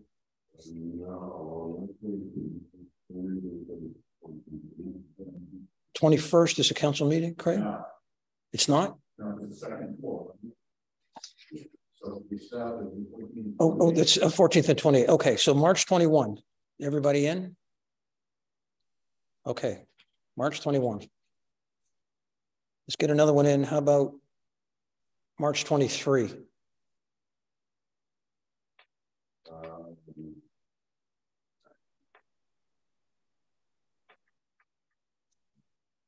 22nd then. 22nd, back-to-back meetings are hard, but we'll do it. Because all the preparation has to be before, so let's stop there. Let me just review what we have. And we'll vote on, we'll not vote on, but we'll get. So we're gonna meet Monday, Tuesday, and Wednesday, February 30. Sorry, January 30, February 1, February 2. Not February 2, February. Geez, I am sorry. The 30th, 31st, and the 1st. Next comes February 16th. the 16th. Next comes the 20th and the 21st. Next comes March 1 and 2. Next comes March 7. So you couldn't do the second. Well, you couldn't do that. You couldn't do March 7, so. No, March 2nd. Second, two. Oh, this one. So March 2nd is, March 7th is still on. but March 7, thank you. March 7 is on. You started what? March 1, 7, 15. 15, 16, 21. 21, and 22.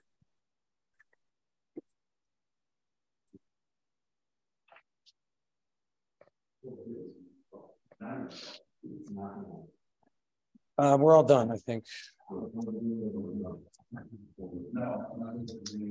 We'll approve minute next time.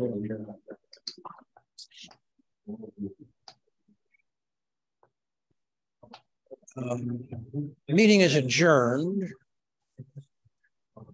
Mike, you can adjourn the meeting.